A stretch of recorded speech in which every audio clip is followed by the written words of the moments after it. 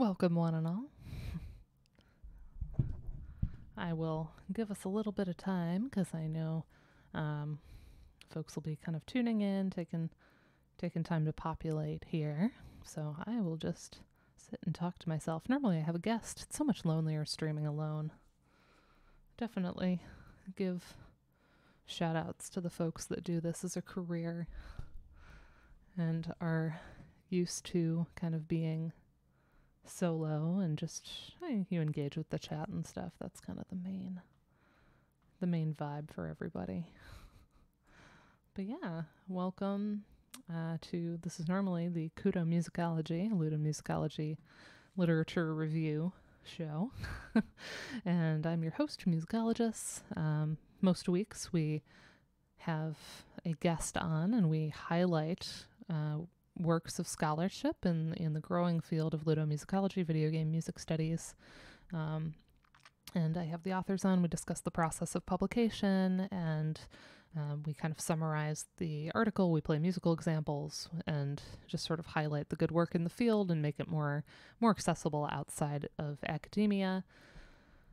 But today I wanted to change gears and offer the second version of a workshop that I gave 2 years ago, last year. All time is lost in the pandemic.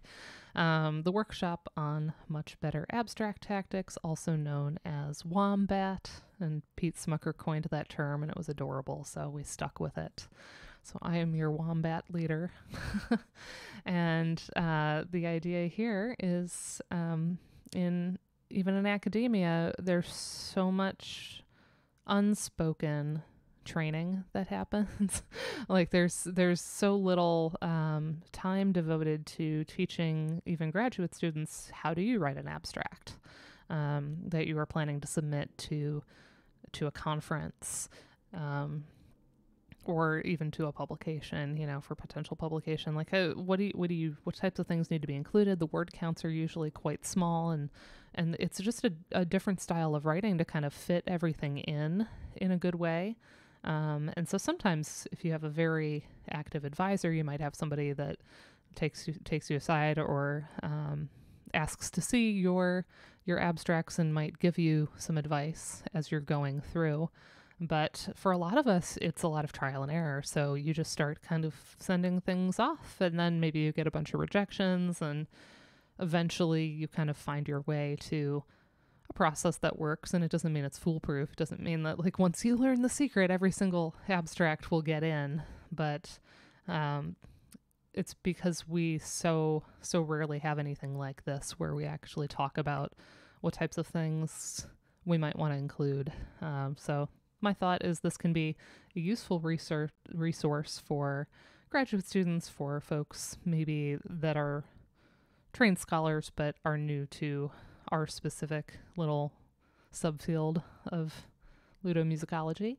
So this is particularly being offered in advance of the October 15th deadline for the North American Conference on Video Game Music, or NACVGM, as we so lovingly acronym it. And so with that coming up, I wanted to re-offer this session that I've given in the past and just kind of walk us through what makes a good abstract and all that. So a lot of you know me and all that, but in case you don't, in case you found your way here from a recommendation from someone else, just a brief introduction to myself. I'm Dana Plank, or musicologist online. I have a PhD in historical musicology with concentrations in ludomusicology and disability studies. I work a lot in identity, gender, sexuality, and disability in particular. And I served on the board and as co-chair of the ludomusicology and the music and media study groups in the American Musicological Society. The study groups are allotted sessions at the annual meetings, so I was in charge of coming up with ideas for sessions and working with the other officers to send out calls for papers, review abstracts, curate the session, send all relevant info back to AMS for scheduling and things like that. The study groups are a really great way to get involved if you are newer to the field as well. It's kind of a nice stepping stone for someone to get more involved in some of the AMS proper or some of these other conferences. I'm also on the board for the North American Conference on Video Game Music, which we, again, call NACVGM lovingly, where I have served on the program committee for several years now, and we evaluate dozens of abstracts each year for our annual conference. I'm also a co-chair of the Game Studies track of GameSoundCon, which is an industry-facing conference where Matthew Thompson and I attempt to bring scholarship on game music into conversation with game audio professionals and foster connections between academics and the industry. And I am a peer reviewer for the Journal of Sound and Music and Games, where I've served to provide feedback to those seeking to publish their work. So it's much further than the abstract phase usually. Often they've presented at a conference and now they're trying to publish it in a journal, because a lot of us use conference presentations as a way to kind of refine and hone things we plan to publish. Well, thank you. Attempt. Yeah, I do my best. So yeah, I provide feedback. I try to think carefully about how I word criticism in that space. I try to view my role as inherently constructive and promote rigor while hopefully empowering the author to make the work the best it can be before it goes to print. So I don't want anyone, even if I'm saying, I think something needs work before it goes to publication, I hope it never comes across as like the reviewer too cliche of just being, kind of ad hominem, like cruel, saying this stuff isn't publishable. I want it to always be very constructive and very actionable. So I think really carefully in all of these spaces about cultivating relationships and rigor. And then on the side of all of this, one of my many side gigs, because I am contingently employed as an adjunct, so I have to fill in, and I'm a gigging violinist and freelance, music transcriber and arranger for any size of ensemble. But another way that I make some income is that I'm a freelance editor for academic dissertations and theses, where I line edit, copy edit, proofread, format everything from undergraduate papers to manuscripts by PhDs. So I advise clients on how to improve argumentation, structure, and flow, in addition to helping catch the more objective errors. And I've worked on dozens, many abstracts since I began the job in 2016, because some people do engage that service for abstracts. So with all this said, I have kind of an insider view into some of the major venues where you might be looking to present your work, and having served on several of these program committees. And I've started to do a lot of thinking about articulating what it is I look for in an abstract. So in the end, this is my advice. Other members of the program committees may have different criteria or things that are important to them. Hopefully some of them are here and can kind of speak to what sorts of things they look for, what they might prioritize as most important. So I'll try to speak to my experiences and the kinds of things I've seen others say when evaluating abstracts. And then another caveat, but one that is probably very important, maybe the most important to note, is that sometimes the rejections have nothing to do with the quality of your abstract. Crafting a compelling program involves so much more than merely tallying rankings and taking top-scoring proposals. That is a component of many groups. But 2 years ago, I think it was, we ended up taking like standard deviations of scores, find out which ones we disagreed on the most. Pete Smucker kind of headed that up, and it allowed for really interesting conversation. And we ended up discussing a swath of abstracts that were kind of in that middle ground or on the cusp. And then we kind of looked at the merits of different proposals, and then, considered how they might pair with other papers we plan to accept, and what would make the best fit given the finite number of slots on the program. So sometimes you just get unlucky where your work kind of just is so unique that there's nothing to really put it with. And this can be a reason that maybe something doesn't get accepted. And it doesn't mean that the quality isn't good or people don't want to hear about the work. They just don't have a spot for it. So there are papers every single year that I would love to see that we're unable to accept. And I always hope those folks resubmit the work elsewhere, or, reach out and, get advice from those of us in the field, because I think a lot of folks are happy to say like what they'd like to see, or no, that looks really good. It, could just be a roll of the dice. So sometimes things are not our not our fault in the end. And there's a lot of that in academia where, things are so unique that we absolutely want to accept it and find a way. Yeah, sometimes that's true too. Sometimes we figure it out. We have played with the idea of doing like one-off papers in the virtual version of the conference, where we just kind of let that one paper not be in a session. Like, here, just do this paper. And not every program committee thinks that way. But I think that we're kind of open to just creating, the program that our conference attendees are going to get the most out of regardless. So yeah, we want to get the top quality work represented. But I do like to, when we know that the job market is so tough and abstracts getting rejected is so common, I think it is just important to remind ourselves that you can do everything right and still fail, because that's kind of the nature of the field. But it's not necessarily, there's always an opportunity to reflect on the abstract and see, like, was there something that was sort of preventing my topic from coming through clearly? Was the topic maybe not where it needed to be, and like I should do a little more work on this and try again? It's good to go back and look at those things, but also sometimes the failure is actually not a reflection of you. Ludo Gonzo has entered the chat. So, what is the purpose of giving a conference paper? Yes, sharing our research with peers, of course. Getting that new line on the CV is vital for early career scholars on a publishing clock and students. And participating in conferences helps build relationships that help you feel like you're a part of the field. And so, maybe even more so for students, I felt like there's a threshold that I felt like I had to cross, where I almost felt like some folks didn't even want to talk to me or engage with me at like the bigger conferences until they'd sort of seen work from me. They're there to, work on their own relationships, their own networks. And so there is kind of a threshold. And I'm not saying that everybody is super exclusive or anything, but I did feel like once I had kind of given a conference paper or two and people kind of got to know my work, it sort of opened up avenues and relationships with certain scholars. So as soon as I gave a couple papers, again, it just gave us common ground instead of just me kind of going up to the senior scholar and praising them or asking for very generic academic advice. It kind of gave us a talking point where we could kind of engage with the work itself.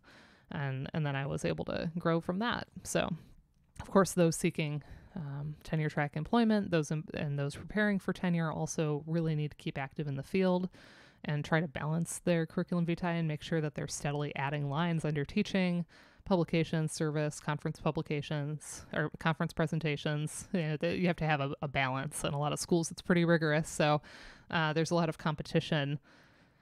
And I feel like once folks get tenure, they're able to kind of breathe and slow down a little bit and take a little more time letting things percolate. But I think we are often in the younger eras of the field often encouraged to just be constantly productive and put work out there. But ultimately, a conference paper, beyond all of the kind of personal gain of like, oh, I have a line on the CV, it's going to look good for applying for jobs, or good to go in my tenure portfolio. A lot of academics ultimately use it to test drive material for eventual publication. So fielding questions and receiving feedback to help take the work in new directions before it goes off to the anonymous peer review. And I think taking these conversations to heart, both in the Q&A and any conversations you have kind of between sessions with folks, it's a good way to mitigate that soul-crushing comment of the infamous reviewer too.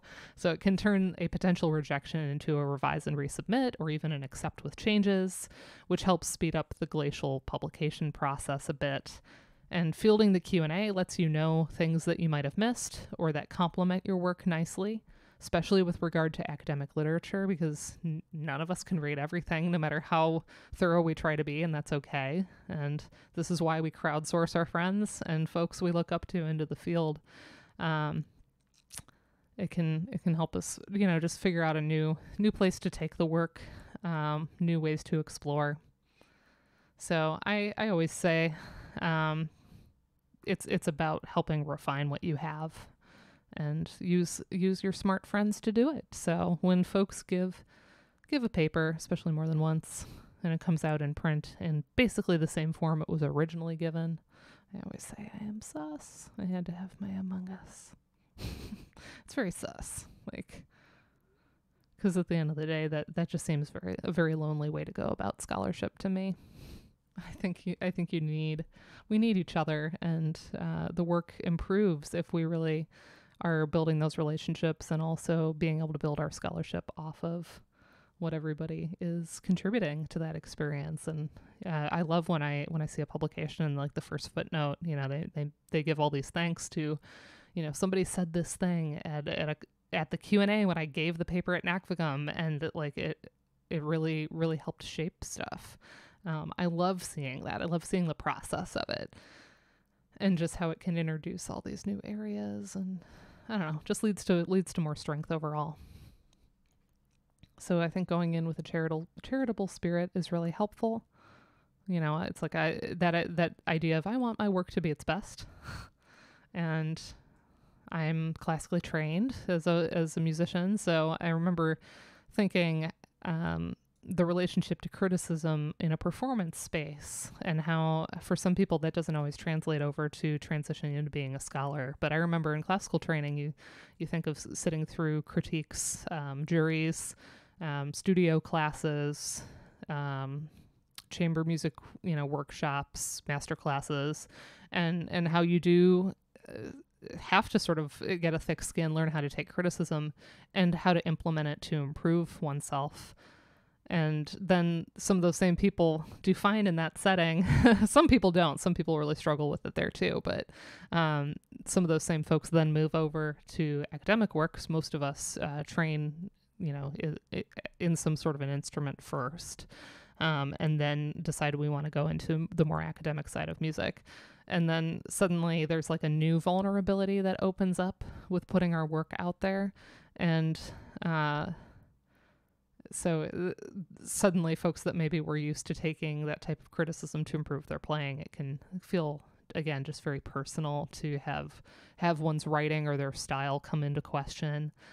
Or just have somebody disagree and recognize, like, even an editor isn't necessarily the end-all be-all. You don't necessarily have to make every single change. You know, there's a process of learning how to implement the feedback and to improve, but also preserve your voice a little bit.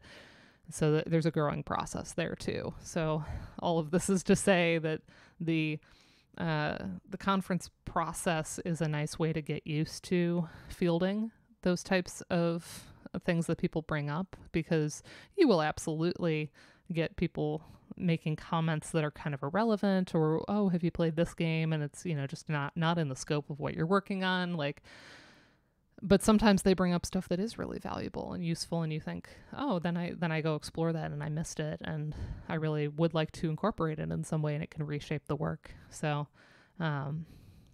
it can be very vulnerable, but I always think of these conference presentations as a way for my peers to sort of help me smooth the work over before non-Ludo colleagues see it.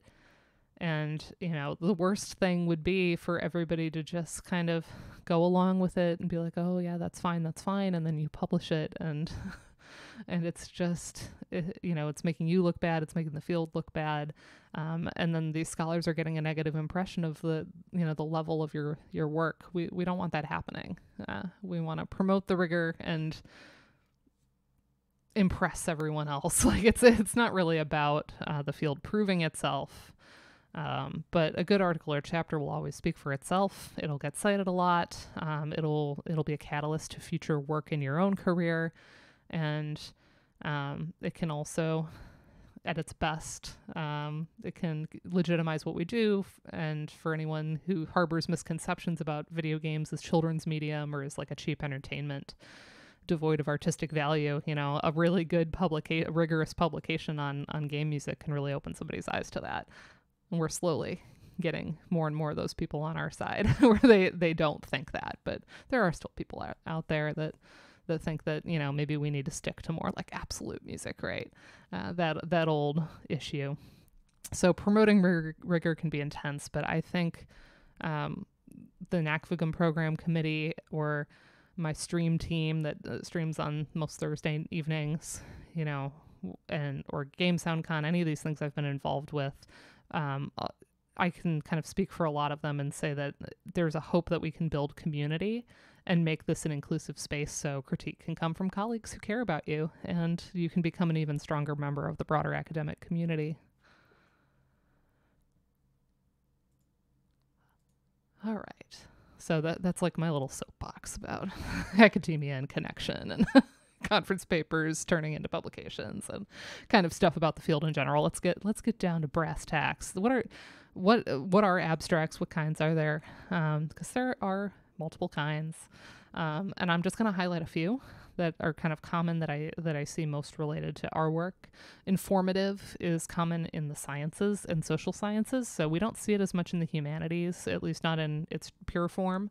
An informative abstract gives as clearly and simply and directly as possible. It outlines the purpose, the method, the scope, the results, and the conclusion of a study.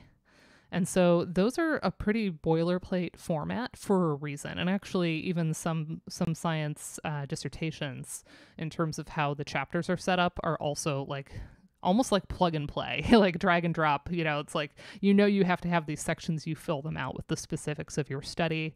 And they're boilerplate for a reason. They're efficient. They tell the committee everything they need to make a decision about how the work fits into the session or the conference. So there's use there. So even though we don't tend to see those in the humanities, like hold that thought about this idea of laying out everything, including your results. That's an interesting idea to hold on to. Then we have descriptive abstracts. These are like book jackets. The whole point is to entice your readers with compelling threads without giving things away, like conclusions. It includes the purpose, method, and scope, and describes the study but might not present any results. So I often see this style from folks who are proposing really new research, who maybe don't have a true conclusion yet and are hoping the conference acceptance will give them a reason to write said paper and find that conclusion. I also see it from students who are maybe in their head thinking like, I'll save the best stuff for the paper itself and wow us in the presentation. So I think a descriptive abstract can work. Again, if it's so compelling, sometimes people have to know. But it can also be risky and not as easy to pull off because it can make your work look like it's not ready to present yet. The committee might feel like, well, do they actually have anything? Do they where is the work actually sitting? How far along is it? Are they going to get to the presentation and then it didn't really go where they thought it was going to go? So it feels a little more risky. So I sort of advise for a hybrid of the two, informative and descriptive. So I like to think carefully about the language and wording to sort of pique readers' interest, like a descriptive abstract, that sort of compelling thread to catch us, while still giving us as much information as possible to show that committee that the work is at a stage to present. So there is such thing as work that's not ready to go up in front of your peers. So what stage does my paper need to be in to submit to a conference? Everybody's going to have a different take on this, but here's kind of my 2 cents. When I was first starting out as a graduate student, I was much more secure proposing only papers I had already written. So usually turning around a seminar paper into a conference. I needed practice writing the abstracts at all, and abstracts are a lot easier to write when the paper already exists and you're just kind of distilling it down. It's also why for dissertations, usually the abstract is one of the last things you write because you kind of know at that point everything you have done.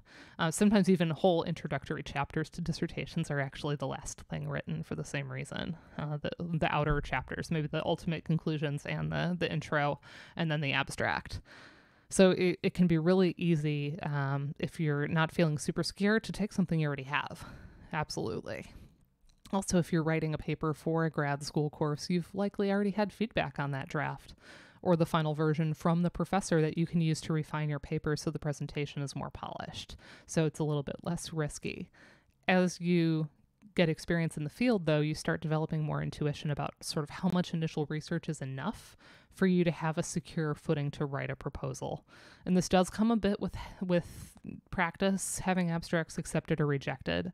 And I used to sort of marvel at the idea that my advisor would propose a paper for a conference that he hadn't even started writing. You know, like how how does one do that? It's a norm I understand, but getting there took years, took time and experience, just attending conferences, and even doing a little bit of meta, like paying attention to how other people structured their abstracts in the program, the programs for the conferences. Or sometimes those are online now. You can look those up in advance. I've actually downloaded abstracts or even written on my conference programs, kind of marking them up with things I found effective, especially early on when I was trying to figure out, sort of cracking the code. I had a lot of rejections before I started getting acceptances. And when I finally got accepted, I got accepted to 4 different conferences in the same semester. So when I started off like right out the gate. And they were 4 totally different papers, because I also had it in my head that I couldn't propose the same paper for multiple conferences, which you can do. You can absolutely, put things in front of very different audiences and kind of get different feedback, or use the first presentation to kind of grow it for the second one. That is absolutely normal. And again, it's part of that process of refining the work. But as a grad student, I was like, well, I can't do that. I have to do new things. So I had 4 totally different conference papers in a single semester, including NACVGM, which was my very first presentation ever. And it was terrifying. It was absolutely terrifying. And I opened the conference that it was the first one, the first NACVGM in 2014. I was the very first 8 a.m. day 1 paper. So that was scary, but luckily everybody was really nice. And I stayed. So, and I've met so many good people along the way. So, your paper will change over the course of working on it. Sometimes the best stuff comes later in the process. A new source might come your way and change your direction. Your analysis might reveal something unique, novel, and interesting that wasn't there before. But I say it never hurts to be more prepared than less, until you really start to hone that sense of what you can get away with in terms of proposing brand new work. There's not like a checklist of, you need X number of sources already read in your bibliography before you can write an abstract. It doesn't work that way. The reason that this is so tricky is that it's subjective. So I like to tell people to kind of be more prepared than less initially. And that said, you maybe have more courage than me, or less imposter syndrome, or more faith in your work, and be bold. The worst that can happen is your proposal isn't accepted. So it's pretty low stakes overall. So can a paper be too far along? We can say that it's not far enough along, but can it be too far along but the paper isn't written yet? Like, you just have too much research. And I kind of say yes and no. Like, generally, no. I think all preparation and research and analysis and whatever else you do is valuable and vital, but you may have to make some decisions about what to keep to fit into an abstract into a 20-minute presentation. So maybe you have much larger work. It's maybe part of a dissertation, part of an eventual book project. And the common error when things are too far along is that the scope isn't delimited enough for it's a 20-minute conference paper. We're talking a couple, 1 or maybe 2 like in-depth case studies, or you really have to think about, like, that time goes so quickly. And if you try to just incorporate all these discourses and I have to speak to, I'm triangulating all of these literatures, that's a problem I often have in my own work. I usually am trying to bring too many things into it. So really thinking about, all right, it's a 20-minute paper. I don't have to bring everything. I can rely on that research as my bedrock for the Q&A, but let's just focus on one piece of it for this abstract. So if it's really far along, then absolutely. Oh, thank you. Thank you for the gifted. That's amazing. Y'all are great. That's the coolest. I think that's the first time that we've had gifted subs on this channel, so amazing. Yeah, so It can, I think, like in a sense, the research can be too far along for a conference paper, but then it's just a matter of not having it be too many things. And where this shows up in the abstract is you kind of don't have room to fit stuff. You know, it's really hard to speak to all the things you're trying to cram in.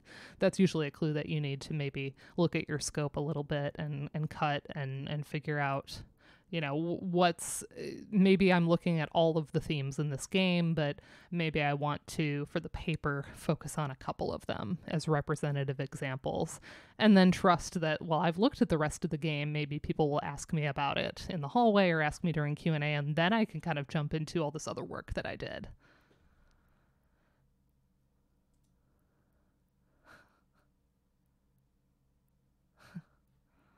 So, what stage does my paper need to be? We already did that. All right, components of a good abstract. Crystal clear title. I love a good title. So I say it can have cute stuff in it, like a pun on the title of the game or something play related. But then it also needs the meat to tell you what it's about. So in conference paper land, and sometimes in publications, it depends. Usually the cute thing, the alliteration, the pun comes first, and then there's a colon, and then there's the informative part of the title. So these are a few of mine. So my favorite one, I have kind of a cutesy one, an alliterative one, and then a pun one. My favorite is probably the pun at the bottom, taking a gander at the use of WC in Untitled Goose Game. So the gander is the cute part, it's the pun. There's no colon in that one, but then it explains exactly what the paper did. It, looked at WC in Untitled Goose Game. Great. Turned on sensuality and sound in early video games. Haha. There's like a pun there, but it relates to the general topic, and then it kind of explains what it is in the second half. And in publishing, the trend is often the opposite, where the informative title comes first, and then like any cute thing comes afterward. But that has to do with search engine optimization for folks trying to find your work in print. They kind of want the more informative thing first. So there's like the reaches down the classic music in the role-playing game, heroes and harmonies. So like the alliterative part comes second. And that Routledge would have told them to do that first instead of heroes and harmonies, music in the role-playing game. So you'll see that. In the original version of this workshop, I went a little long on this, but I really like people's titles. So I won't read all of these, but these are some of my favorite kind of clever titles from NACVGM's past. Kevin Burke has some really good, clever titles. Pushing the Envelope, Distinct Sound Drivers for the Common Famicom, because envelope, of course, refers to the onset, duration, and decay of a sound. So, but also pushing the envelope as a phrase. So I won't explain all the jokes here, but there's a bunch here of these examples, and most of them follow, again, like alliteration and then explaining what the thing is, right? Collaboration, communication, cancellation. Will Gibbons' Ode to Joysticks, and then talking about the Beethoven of game music. Love that. So most of these follow the like cutesy thing first, but the important point being here that you do want to have an informative bit to your title. If it's just the cutesy thing, people have no idea what it's about at the outset. So, it's your first impression. So these are more of these informative titles that don't have a cutesy thing. You can do that too. That just, here's what it's called. You don't feel, if you don't feel like you have anything that comes naturally that feels like clever and fun, then absolutely don't force it. It's fine to just have it be like, here's the thing, levels of reality and artifice in the Talus principle. That's great. It works really well. And then again, if you think of these things as kind of stepping stones to publication, you can absolutely then take them and turn them into something that has like that grabby title or subtitle later on. But there's nothing wrong with having it be very straightforward. When in doubt, drop the cute thing and have the informative part. So many good ones. Yeah, I pulled so many. All right, so the components themselves. We have an introduction. We have a thesis statement or some kind of a statement of problem or purpose. We have methods, results, conclusions, central arguments, examples, maybe one. This will depend on how much space you have. And then we'll talk about some of these other elements. So in general, I do like to, introduction or thesis statement, this is where, this is very much going to be what I like to see, not necessarily what everyone will expect. But in general, I like to see a thesis statement. I like an argument. Stuff that seems too general, like the kind of like I am going to explore statements, it can come across that the idea is a little underbaked. And again, this isn't universal. It can work. Overall, I think it can be, it can seem like you haven't done a lot of work on it yet because you're like still in the exploration phase. So, I like to hear something about the significance of XYZ, or making some kind of an argument about it, hooking us in by having something to say, not just telling us you will do it or that we'll do it together in the process of listening to the presentation. So the first couple sentences or first sentence can state a purpose, what problem it solves, an argument that you're going to persuade us of, why the reader should be interested. How much context you give will depend on what you're looking at. So this can be a little hard to know if you're trying to enter the field the first time. An obscure indie title might need a very brief intro to what the game is. Could just be general genre, barest outline of a plot. I don't think you need to really get into the details of the plot of a game. Because it can very easily take over the word count in an abstract. But in the paper, you might need to introduce a lesser known title more than if you're working on a Super Mario game where we kind of know how that is. But this is also a good, in the context part, you can kind of show the committee that you know your literature. So if you just have very brief, kind of parenthetical citations to some of the major work in the field, and I see that you're citing good stuff, then as a program committee member, I'm reasonably confident that you've done enough work to situate your stuff, not just repeat things that have already been done, that it's kind of further along. We've had papers that don't cite the precedent, and it's just kind of awkward because then the Q&A just becomes kind of like, oh, maybe look at this going forward. So I like to shout out the SSSMG bibliography. And let me post the link here in chat. This is the Society for the Study of Sound in Music and Games, SMIG. You can kind of snake it with the S, SMIG. They have a really beautiful, pretty up-to-date selective bibliography. Most of the online sources are linked, but you can also, as members, you can submit entries, you can kind of claim things you've authored. So this can be nice instead of just going to a database and typing in, like JSTOR or something, and then typing in a title of a game or something. You can kind of get a more specific curated list here of a lot of the major work in the field. So that can be a really good place to make sure that that you are at least are aware of what's out there. So cursory search can keep you up on at least who's published on your game or on related things. You can also look through the past conferences section of the, let me pull up the NACVGM past conferences section. I will link directly. All of those programs are also linked. And so you can kind of see what's been presented even if it hasn't come out in print yet. You don't have to do this necessarily. I'm not saying that you absolutely, you're going to get dinged for something that didn't come out in print, but just so you have a good lay of the land, just kind of familiarize yourself. That can be really useful. It can also be useful to sometimes then if I see somebody gave a paper on this thing and I'm really interested in getting into it, then I might want to connect with them on Twitter or send an email. Just, see if they have a few minutes to talk about their work.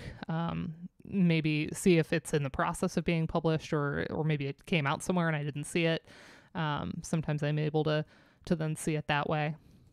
Some members of the program committee really like to see a bibliography at the end, which is considered separate from the abstract. I wouldn't ever count that against a word count. I don't think I don't think anybody does. Others really don't need one. I think that it's kind of gatekeepy to suggest that we need to look for them. I think I err on the side of usually you've already done some research to start the paper, so it never hurts to include it, and like nobody would count it against you to have one. So, yeah. The important thing being that you want to situate this, because otherwise we lead to my classic example, and this isn't really me calling out anybody in particular, but the classic example is you might get an abstract from someone being like, oh, Nobuo Uematsu used leitmotif in Final Fantasy VI, and like that's the abstract. And you're like, okay, like that's pretty well established at this point. There have been publications on that game specifically, on Uematsu's use of leitmotif in general. Like it's kind of not new. It's like you kind of want to, it's like, yes, and what, like, yes, there's leitmotif. So it can come across as kind of naive and a little awkward, and folks generally want to see a little bit more. But for some games that haven't been worked on at all, like doing leitmotivic analysis might be really interesting. So this is where just like getting a sense of the lay of the land can be really, really important, especially for these really canonic games. Uematsu is the unquestioned Beethoven of video game music. What about Koji Kondo? Isn't Koji Kondo the Beethoven? I sometimes say that to Will, and he gets mad. Beethoven of game music is such a fraught phrase. It does really get used for Uematsu quite a bit. I have seen it used for Kondo as well, though. It rankles Will, because he's just like, how about he's just the Uematsu of video game music? Why does he have to be the Beethoven? Anyway, that's a separate discourse. So yeah, in terms of the bibliography, the sort of citation anxiety, I tend to be a little more conservative, a little more careful on that, in that I think it's really good to know what's out there, and to know that the whole point of scholarship is discourse and building on your own work or on others' work, and bringing. That's why we do the research. That's why we do the citation. It isn't just us coming in going, well, I like this game a lot and I looked at it, and like that's a piece of it, but like I'm also aware of what else is out there. So even when we've been on Twitch and are more public facing, we've had a couple online only conferences over the pandemic. This is ultimately an academic conference for professionals in the field of music scholarship to get something out of it, to interact and share ideas, and to help shape each other's work into the best version of itself. And so there is kind of a rigor that you can very easily signal, and it doesn't necessarily have to run away with your word count, but just giving us a sense that, yeah, this is what's out there, and I'm aware of it, and I'm going to engage with it. Maybe Beethoven's the Uematsu of classical. I love that. Quite possibly. So for the methods section, thinking of this along like an informative scientific abstract, you don't necessarily have to spell this out in any great detail, but I find it can be useful to suggest major methodological influences in maybe a word or two, how you collected your data if you're doing something more empirical. I saw a piece of advice online that I really liked, saying that statements about what you did can almost always be replaced or rephrased as statements about your findings. So folks are generally going to be more interested in results, conclusions, or arguments than methods, and you can save words this way. But if you're coming from a very specific, maybe ethnographic background, like you might want to indicate that that's kind of shaping the study, because it can also give us a clue, like, oh, this person is coming from more of like an ethnomusicological method, and we might want to bring that variety into the conference and kind of expand. Or somebody indicating that they did more of like a social science research relating to pedagogy because they have more of a music ed background or something. In a very, very small number of words, you can usually convey that you're doing that type of work. So, results. I always say, don't be coy. Don't save the good stuff for the paper, because if the committee isn't hooked up enough by the abstract, you won't get the chance to save the good stuff for the paper. You won't have space to give us everything. but when a paper seems like it kind of has no point, or like it's in that initial exploratory phase, I, as a committee member, would rather see someone keep working and let it percolate until they have something a little further along to show us. So that's totally me saying that's my preference. I do know that there's people that are just brilliant thinkers that even when they are in that kind of amorphous phase, I may still be interested in what they have to say. But just overall, again, evaluating these, not knowing who they are, I'm going to want to have, even if the eventual results change, or like the resultant paper is very different, if you don't have any kind of argument or preliminary result or conclusion, I might be like less inclined to argue for that one overall. Again, it's just more, it's a little bit more of a gamble if you go this way. So it's not that you can't ever be successful if you don't have some kind of result in there. I think it can be a nice general thing to keep in mind. Putting in an example of space allows, especially if you're looking at a number of different games. But even within a game, you may look again at all the music, but you may have just one quick example, but those are sort of the hardest to fit into the word count. So you might have to evaluate there what's more important. It can be really useful to have keywords at the end. Again, I count this as separate from the text. If you have like 150 word or 250 word limit, I think AMS was 500, which was like an unbelievable. I'd never had one that large before, so I was just like, this is so big. I have so much space. But most of the time, 150, 250, maybe 300 is common for a lot of places. So you may not have a lot of space for your examples, but keywords, I generally don't count those. Yeah. I'm pretty sure AMS was 500 because I remember feeling like I was being able to add things in from the original abstract I had of the paper I got accepted. So that was kind of fun because I had already written and given that previous version. So now I can be like, oh, here's some more stuff. So I was able to pack it in, and I actually submitted my AMS abstract like very late. It was like right on the deadline because I just kept tweaking and like couldn't stop tinkering with my abstract, and finally submitted, and it worked because I got in. But a lot of times your abstract limits are going to be less than that, but they don't always spell this out in a call for papers, which is why I say that unless it says like 300 words inclusive of keywords, bibliography, unless it says something that indicates it, I always just count the text of the abstract for the word count. And then everything else, like it's nice to have, and I certainly don't mind it. I certainly don't expect it if it's not in the call for if it's in the call for papers. Obviously, put in what they ask you for, but if not, you don't have to put keywords. But they could be helpful in that they organize your thinking by highlighting the most important aspects. Those little hashtags kind of also help us see the most important areas for the paper. And then finally, references. We can talk about this more, but it can be helpful to include a perspective bibliography. And again, not everyone agrees this is necessary on program committees. And if they did, we would just say in the call for papers, we want a bibliography. I like seeing them. They're not required or expected. And you can often get by with just a few well-placed in-text citations to indicate you've done the legwork. But certainly, you already have it, just format it up in like Chicago or whatever your style guide is, so that they read clearly, and throw that along in there. Sometimes people also do images or like a couple musical examples, also not required or expected. These ones I actually say, I don't think we really need musical examples or images. I think we can often avoid them unless they are absolutely vital to the work. It's just my preference. I think that's one thing you can say for the actual presentation.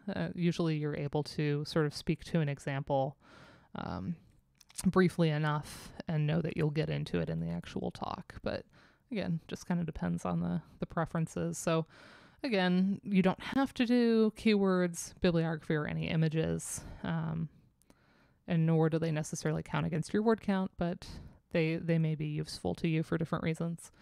But very importantly and absolutely vital is content or trigger warnings if your research deals with sensitive topics, certain kinds of violence, trauma, sexuality, pornography, child death is a good one. You should spell this out as clearly as possible. Dealing with sensitive topics will not prevent you from being accepted. I've given papers on pornographic video games and disability fetishism in the past, for example, as well as child death, a topic relating to that. But not showing care in presenting that material can give the organizers pause. They're judging these abstracts without knowing who is behind them. So there are definitely folks that we trust to ethically and respectfully cover content if we see the name, but we don't see that information until after we've discussed the abstracts and made decisions. So creating a really good content warning allows conference organizers to know where to place you and to allow attendees a chance to prepare themselves or avoid potentially triggering content. It's just super important to take this sort of thing seriously. And again, I don't count trigger warnings in the word count generally, and folks can indicate to me if they do. I'm pretty strict that it's just the body of the abstract. So I don't think we're going to run into issues there. And feel free to throw out questions along the way as we're going through all these. Some formatting stuff. This is all just preference. This is, again, if it were required, it would be spelled out for you. But I like to advise double-spaced. It is just easy on the eyes. Sans serif or serif fonts. This is so nerdy, right? So, of course, a sans serif doesn't have the little flags. So, like the I here in the word serif, if it was just a I, just a single stroke, those little, well, serifs on the edge. So you'll see fonts like, I don't know, Garamond, Georgia, Times New Roman, that kind of stuff, versus things that are a little bit more, I guess you could say, digital. These sans serif fonts, things like Arial, Calibri, Futura. Some folks will tell you to use a sans serif font if you're submitting electronically. So I think serifs are prettier, and the classical thinking is that sans serifs are better visually on screens or online, and that serifs have a bit more physical presence and a weight that's better in print. So I don't think this is entirely true, because there are fonts with more or less presence in each category, but that's kind of a rule of thumb. So I would just say pick a font that's standard and not distracting, because nobody will really bat an eye at things being in Times New Roman, Garamond, Arial, Calibri, that kind of stuff. But don't make the font too fancy. And I'm a font nerd. Please don't submit in Comic Sans. I'm kidding. I don't actually care that much about Comic Sans. It doesn't bug me. There's a famous McSweeney's article from the perspective of Comic Sans that is full of profanity and very amusing about, how maligned that font is. Or like Papyrus gets a lot of like, don't submit an abstract in Papyrus, please. It's too visually distracting. You want something like boring, because again, it's about the content, and not getting in the way of that. There's Beatrice Ward has a famous statement comparing good typesetting and font usage to like having a crystal goblet that you put wine in versus, one that's pewter and maybe jeweled, where you can't see the contents, you can't see the wine on the inside. And fonts can be kind of the same way, where you aim for the crystal goblet so that your ideas are a little bit clearer. So it's just a subtle thing to think about.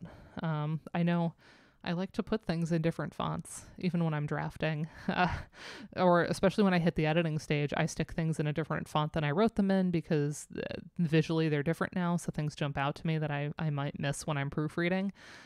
All useful, but when you go to submit, make sure it's in a very standard boring font. Margins are not really very particular on abstracts. I say a good old 1-inch margin never fails. Or, just your if you have one of those 1.5 inch on the sides, one on the top and bottom, like whatever that default is in Word, those are fine too. But again, don't do anything weird. Don't mess with it. Don't go, oh, I want this all on one page, so I'm gonna like make the margin like, half a centimeter or something. Yeah, honestly, that's a fun tip to throw out there that I always tell people, especially when I hit dissertating, like in bigger work, putting something in a different font. It's always good to get other people to read your work because again, you kind of can't see the forest for the trees when it's your own work. You're kind of too in it. So you need to find ways to create that separation. Sometimes that means you're stepping away from it for a little bit, like a week or a month, or it depends how much time you have. But things like this where you're like, let me just change the font and change the font size or something, can really make things pop out in a way. And then I also read everything out loud. No, but I read my entire 360-page dissertation to myself over the course of about a week as I was in that kind of final preparation. I used it as preparation for the defense, but then I also used it as I was prepping for the formatting check and kind of the final submission. And it really helped catch things. Because when you're just reading in your head, you have a way of kind of skipping over issues with your kind of inner voice. So yeah, read it out loud, change the font. All good. All right. So yeah, all of this formatting stuff is about trying to avoid the visual element of it getting in the way of the content. So again, normal margin. If you do anything unusual, it stands out and it's kind of distracting. And I'm not saying that, again, having a weird margin will mean you get rejected. It's just like you kind of want to make things as easy as possible on your committee, visually and otherwise. So make sure the abstract has a title that isn't just abstract or a placeholder. I find that really useful, especially, again, when you think maybe we're downloading 50 of them. Or they're getting compiled into a single document. It's just really helpful to have like, oh, right, that one was, and again, that because your title is super clear and gives you a sense of oh yeah, that's the one about that. Very helpful to have in. But that said, if you're used to having a title with your name, like some kind of a header with your institution, your name, or email, or any of that kind of stuff, make sure that you don't have identifying information on the abstract itself. We call that metadata. Your name, your affiliation, your institution affiliation, email, other forms of contact, all that stuff goes in the body of the email with the submission. So when you were like, "Dear NACVGM, attached, please find my abstract for this year's conference," then below you'd say, "Here's my metadata," and then you put your stuff. But don't put it in the actual abstract, because then the person in charge of it, this year it's me, will be downloading it and having to remove all that stuff, and then it's like an extra step. It's kind of tedious because we don't want the rest of the committee to see that data. We want them to be able to read it without any kind of indication as to who did the work, so that we can just kind of evaluate things based on the content. All right. In general, most abstracts are one paragraph, but sometimes folks have a couple of short paragraphs, maybe 2, sometimes 3, but generally not more than that. In this case, you can either indent the paragraphs or have them unindented and use an extra line break between paragraphs, which is kind of more of a web page look.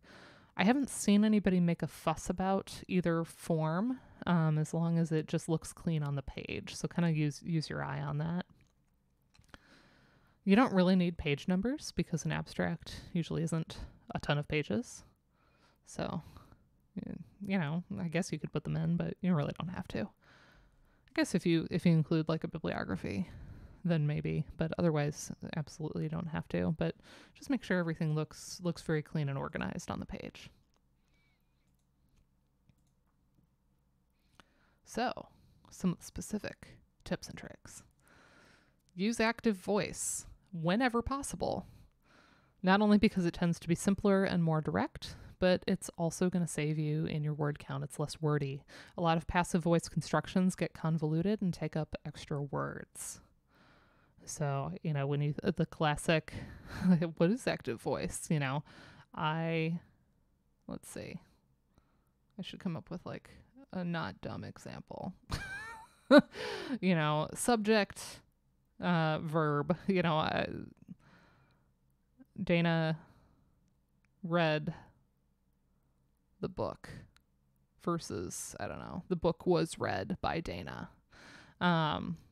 You're adding all of this like kind of convoluted, sometimes extra word. That's such a basic example, but a lot of words can come into something being acted upon by the subject instead of the subject acting.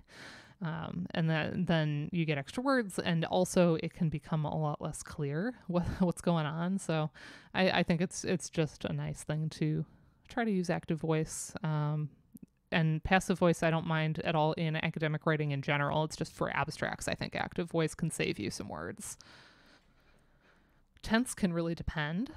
If you are proposing a paper you've already written, you might feel free to use past tense throughout for completed work. If it's new work you're proposing, you might use past to describe research steps and more of a future tense for what you're going to do when you present. I would say just try to be consistent and make it really clear. But I like to have some consistency to the tense. Draft the abstract first, then edit for word count. So, and I have a hard time. I'm one of these people that is always like kind of editing as I write, and then instead of just like thinking of just get it on paper and then do it. So I still work on this to this day, but I have to remind myself just get everything out, make sure all the components are there, and then I can start really drilling away for word count. I already said this, but just recently, but read aloud to yourself. Reading in your head, again, means you might skip over errors. And again, this is where you can change the font too. So saying it out loud has a way of helping you catch little things. But beyond just catching objective errors, reading out loud helps you just improve your flow and make sure that you're varying your prose enough in terms of sentence structure and avoiding redundant phrases. So I recommend this for all writing, including, again, my 360-page dissertation that I read over the course of a week. Very good prep for my defense. Maybe a little overkill, but it was great. And then it, again, had paid dividends in the editing, too. So I find that it improves my flow. I kind of recognize, I started a couple sentences with the same thing. I used the same redundant phrase more than once. So I can cut one of them and reword. So it helps you kind of figure out how to cut things down. Look for adjectives and adverbs that you can eliminate. I also have a problem with this. I'm a very descriptive writer. I read a lot of poetry, and I like things to sound pretty. And so often I'm kind of adding in things I don't necessarily need. And my advisor used to tell me, you use a lot of adjectives. So that's a very easy place to cut. Can I just get away with the noun? keep it simpler. Which ones do I need or not need? I also tell people kind of avoid using ellipses and sort of incomplete sentences, because it may come across to you as that kind of thoughtful, inquisitive piquing of someone's interest. Like, oh, it's so compelling. Well, like, what's the end of that sentence? And I don't know, you picture the grizzled academic stroking the beard with their like elbow patches on their jacket or something, when they just sort of trail off because they're lost in thought. I don't know. It doesn't have that effect on the other end, though. It just looks unpolished and incomplete. So I don't like ellipses in general. I guess if you're gonna put a direct quote in and you're doing the thing where you're cutting some of the direct quote, you could have it in there. But even then, I don't really recommend putting a lot of quotations in, because the lit review can happen in the paper itself. We don't want it to take up real estate from your stuff. The abstract is all about you, with maybe a couple brief mentions of work that has been done by other people, but you don't need to get into the specifics of quoting them most of the time. So ellipses can generally be avoided. So quotes can also generally be avoided. Try to avoid acronyms. Spell them out. and specialized jargon. There are certain things you won't have to define for this crowd.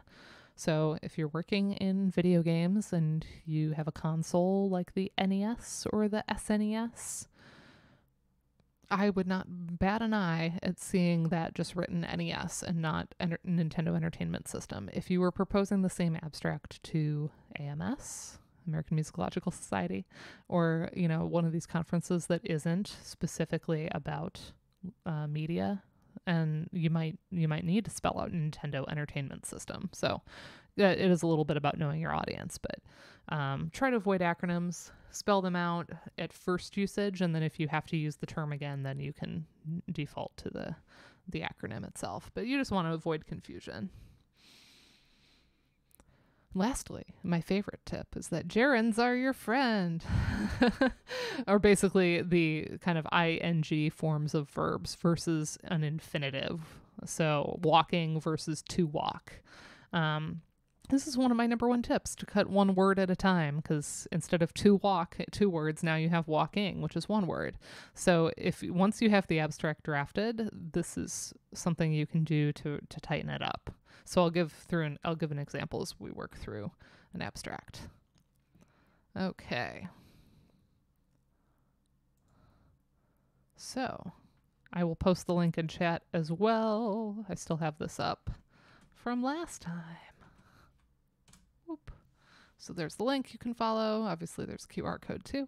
I have a couple examples of other folks' abstracts, some of my friends. So thank you all for allowing me to use your abstracts. And we're going to talk through what's effective about these. So there's the link. There's the QR code on the screen so you can follow along. So I'm giving that a moment for us all to get there. But yeah. All right. The 3, I don't remember what I have after this. What do I have? Yeah, I just have kind of a blank screen. So we'll sit there for a bit. Well, actually, I'll just leave it up on that. All right, so our first one is Pete Smucker's Gaming Sober Playing Drunk Sound Effects of Alcohol in Video Games, which is now a publication that we have featured on this channel. Yay! But this was a conference version of that, what became that publication. So let me just read the entire thing and then point out a couple good things.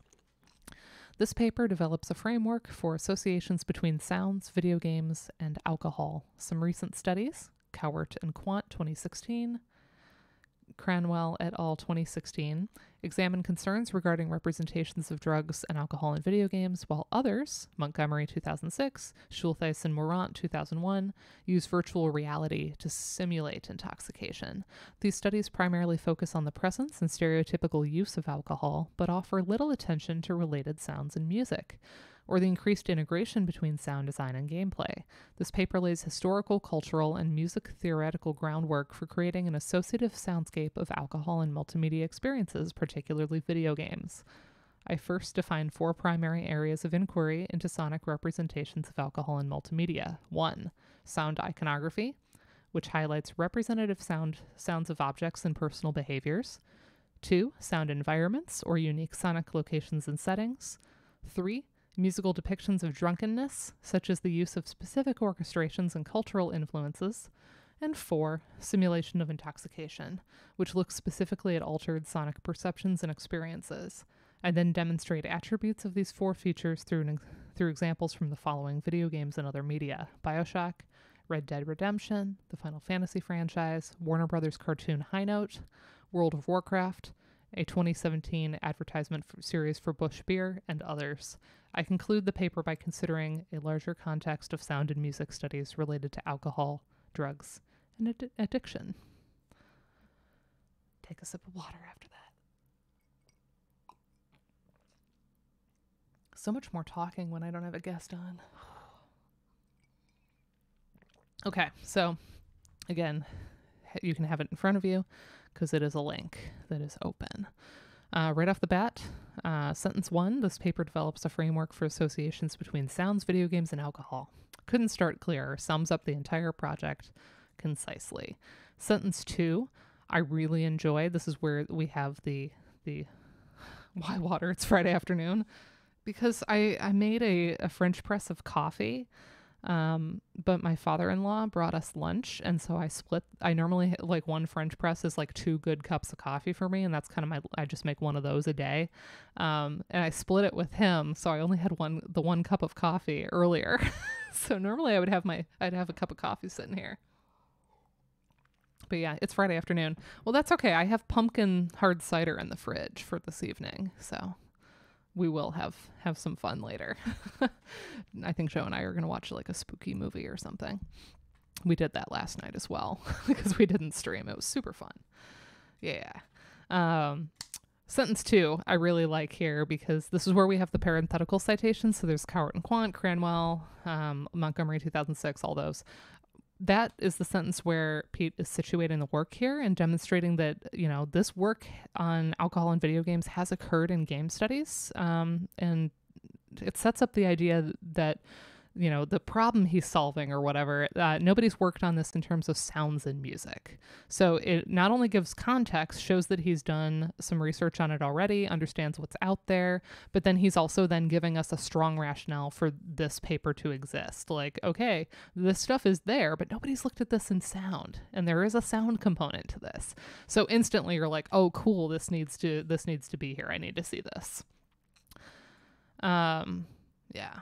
So, and says, these studies focus on the presence and use, little attention to sound and music. So that final sentence of that first paragraph ends up being our rationale and shows how this paper is going to fill that gap. So even says the historical, cultural, music theoretical groundwork. It really gives the reader a sense of the methodology and what discourses he's going to draw from in his research and then contribute to with the eventual paper. The second paragraph gives enough specifics to make clear that Pete already had preliminary conclusions at this point, because he had done enough to have the 4 primary areas of inquiry, like kind of the categories. He's building this framework. Here's some of the things he's concluded that he's going to present to us as a way to thinking about the phenomenon. And then at the end, he was able to fit in a very general way the specific examples. So instead of just I'm going to look at these sounds in video games or I'm going to explore, Pete actually gave us titles. He said BioShock, Red Dead Redemption, etc.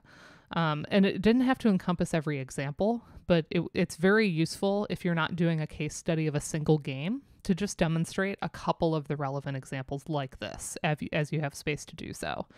Mentioning the major titles and franchises shows us that this is a framework that's meant to apply widely in gaming, but also draws upon or is in conversation with cultural codes present in cartoons, in TV commercials, so it ends up connecting it to this broader process of signification. And then in this one, Pete actually had a bibliography on the second page. So again, carefully curated bibliography can be really interesting, especially if somebody is going to be referring outside of the Ludo literature and showing us more game studies, things that the committee might not have read themselves.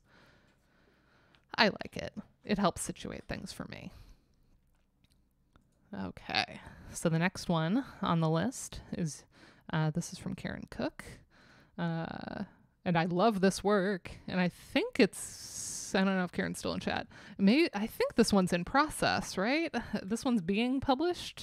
I'm so excited to see this come out. I love this. This is Jun Shikuma's soundtrack for Fazanadu, 1987.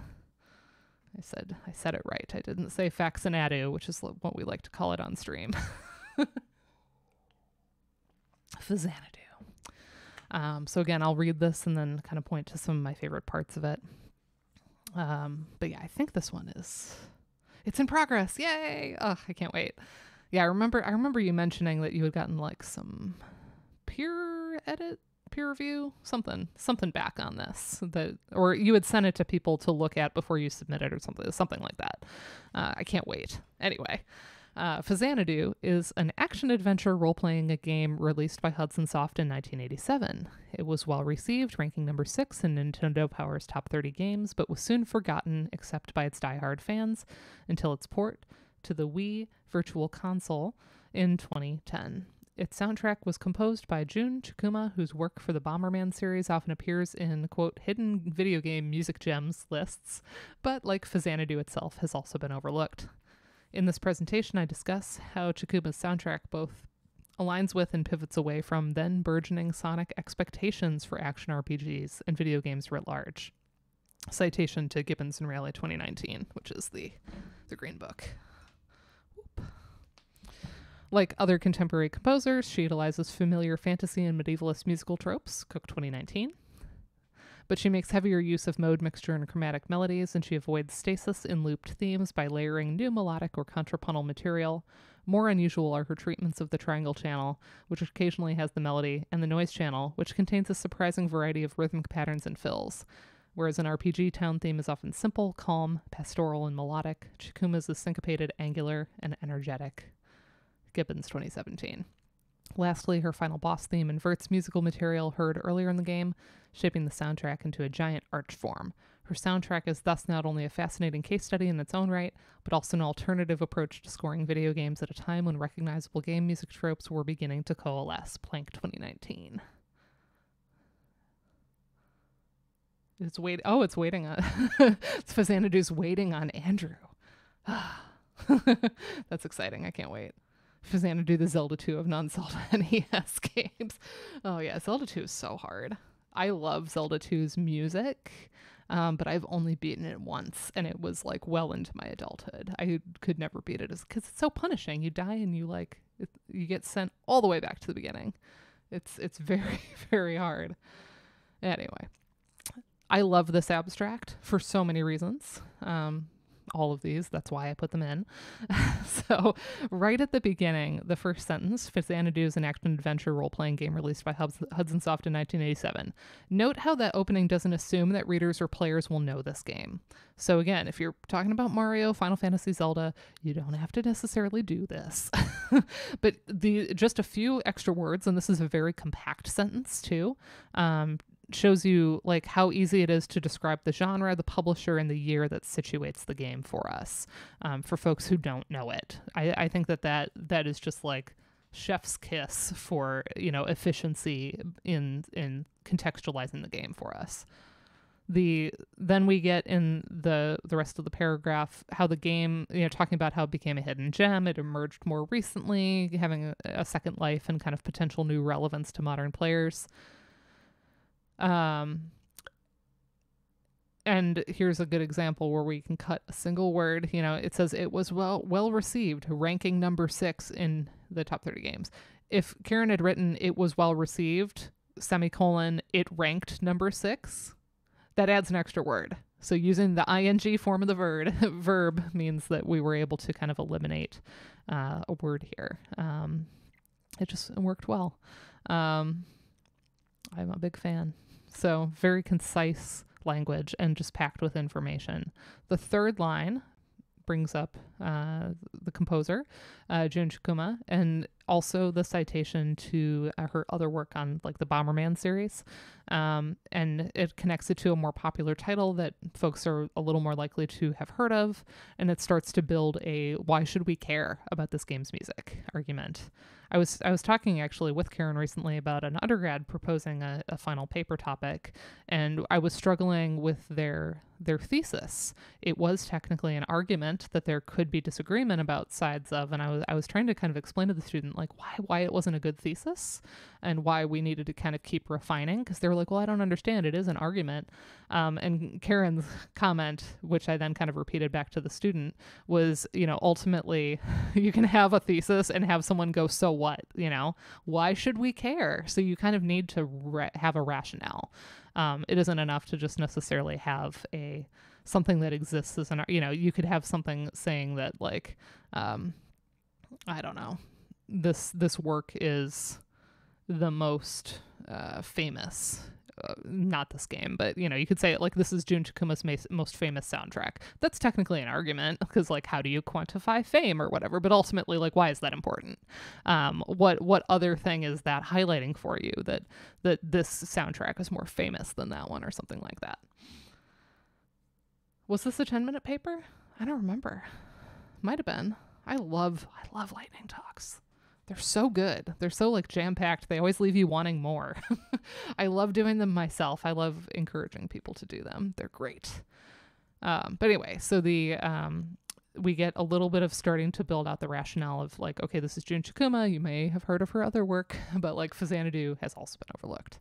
The next paragraph, we kind of get our main thesis, an idea for the paper, discuss how her soundtrack aligns with and pivots away from the then burgeoning sonic expectations, blah, blah, blah. It gives the significance of the specific score, but also helps demonstrate genre conventions in action RPGs, as well as demonstrate how Chikuma cleverly pivots away from these expectations. And it has just these beautifully deployed citations to situate the work in the major edited collection on music in the RPG to demonstrate she's aware of major work in the field. She contributed to that volume, but the Plank 2019, that's me. This is like a sophisticated deployment of the literature at the very end where she mentions me because I was writing about like a totally different game. It's not like she just, found somebody else who published on Xanadu and she's doing that citation. She's taking my central argument about how early some of these game music tropes were beginning to coalesce was kind of one of the points of my chapter, even though it was about a totally different game, and then uses it here. So the Gibbons 2017, he was establishing RPG town themes in that one and sort of the features of them. So you can see like those take two words basically to set up Cook 2019, Gibbons 2017. But we still have very clear deployment of the literature. So then we have the heavier use of mode mixture and chromatic melodies, avoid stasis, all that stuff, kind of getting into the meat of it, sets up the RPG scoring conventions that will be addressed. And then the rest of the space is given over to giving us a solid sense of how far along the work really is. Karen at this point had done enough analysis to really know what makes the score special.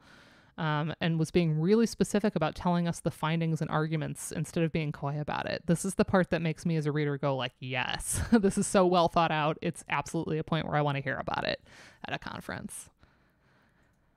And then, the final sentence was memorable, had a strong ending, kind of gave a final rationale and significance of the paper, also mentioned the specific methodology, that it was a case study of a single video game with another citation, which was really effective.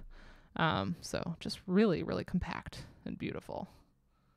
Yeah, love lightning talks. Oh, and it's on the NACVGM YouTube. We should link that. All right. Next up,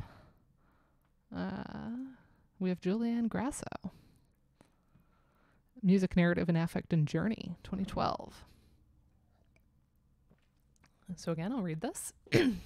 There's an oft-cited debate, in scare quotes, debate in game studies between the ludologists and the narratologists that boils down to whether we should understand video games as formal systems or as mediums of storytelling. The difference between ludic and narrative in this formulation relies on the notion that the gameness of games, Ludo, and the storyness of stories, narrative, are complementary but opposing forces in game design. Rather than erecting that straw man myself by entering into a long-expired, even imaginary argument, I use this dual Ludo-narrative conceptualization of game design as a framework for employing a useful analytical heuristic. What if we threw music in to see what happens? Taking as a premise that musical structures influence play in ways that are conceptually parallel to ludic and narrative structures, I argue for an understanding of video game play through a Ludo-musical narrativity. Using the game Journey, that game company 2012, as a primary case, I show how musical parameters constrain play into narrative understandings. For example, progress through a presumably open world is marked through an opening of both the diatonic scale and its harmonic underpinnings. Further, this gradual musical unlocking constitutes an experience of play that can be understood through David Huron's 2006 theory of musical expectations, helping us understand the particular affective poignancy of Austin Wintory's score. By creating affective bounds of play that are synchronized to action, the music of Journey doesn't merely color the world, but also structures the experiences of play and narrative within it. Very cool. So, opening up the ludology-narratology debate, very well known in game studies, kind of a foundational issue in defining the field when it started. So connecting to a well-known discourse, presumably to connect it in some way to music. Very, very useful opening. With more space, or if pitching to a broader audience than NACVGM specifically, Julianne probably would have tried to throw in some kind of a parenthetical citation of a couple of the major names to show fluency with the scholarship on like ludology, narratology. But I think this is a case where most of the folks evaluating the abstract should generally be very familiar with this debate and like know that there were a lot of people involved. Janet Murray was kind of on one side, but there were kind of a lot on the ludology side, right? Like Gonzalo Frasca. I'm trying to think who all. Jesper Juhl, I think, had some things that were more on the ludology. Or take the correct side of the issue. Narratology versus ludology continues, right? So yeah, she doesn't actually, she doesn't cite Murray or any of these people involved in this debate, because this was kind of knowing the audience a little bit and knowing like game people are gonna like if I just refer to the debate itself, people know what I'm talking about. Again, if Julianne were looking to do this for a non-game literate audience, she might want to signal in some way what that is. She does kind of explain the differences in the stances, but she might want to throw a citation in there. But simply referencing it brings to mind a list of names we're assuming she's read, because she's synthesizing and critiquing the debate so seamlessly and very succinctly. So your mileage may vary, since I have said that some folks on program committees are really big on preliminary bibliographies and demonstrating fluency with the literature. But she kind of saves that space. She does have citation of like David Huron in the second paragraph, so it does seem like the literature is well utilized, but here's a case where like it's not like she's putting citations all over the place to do that. She's sort of synthesizing the discourses, and it works really well.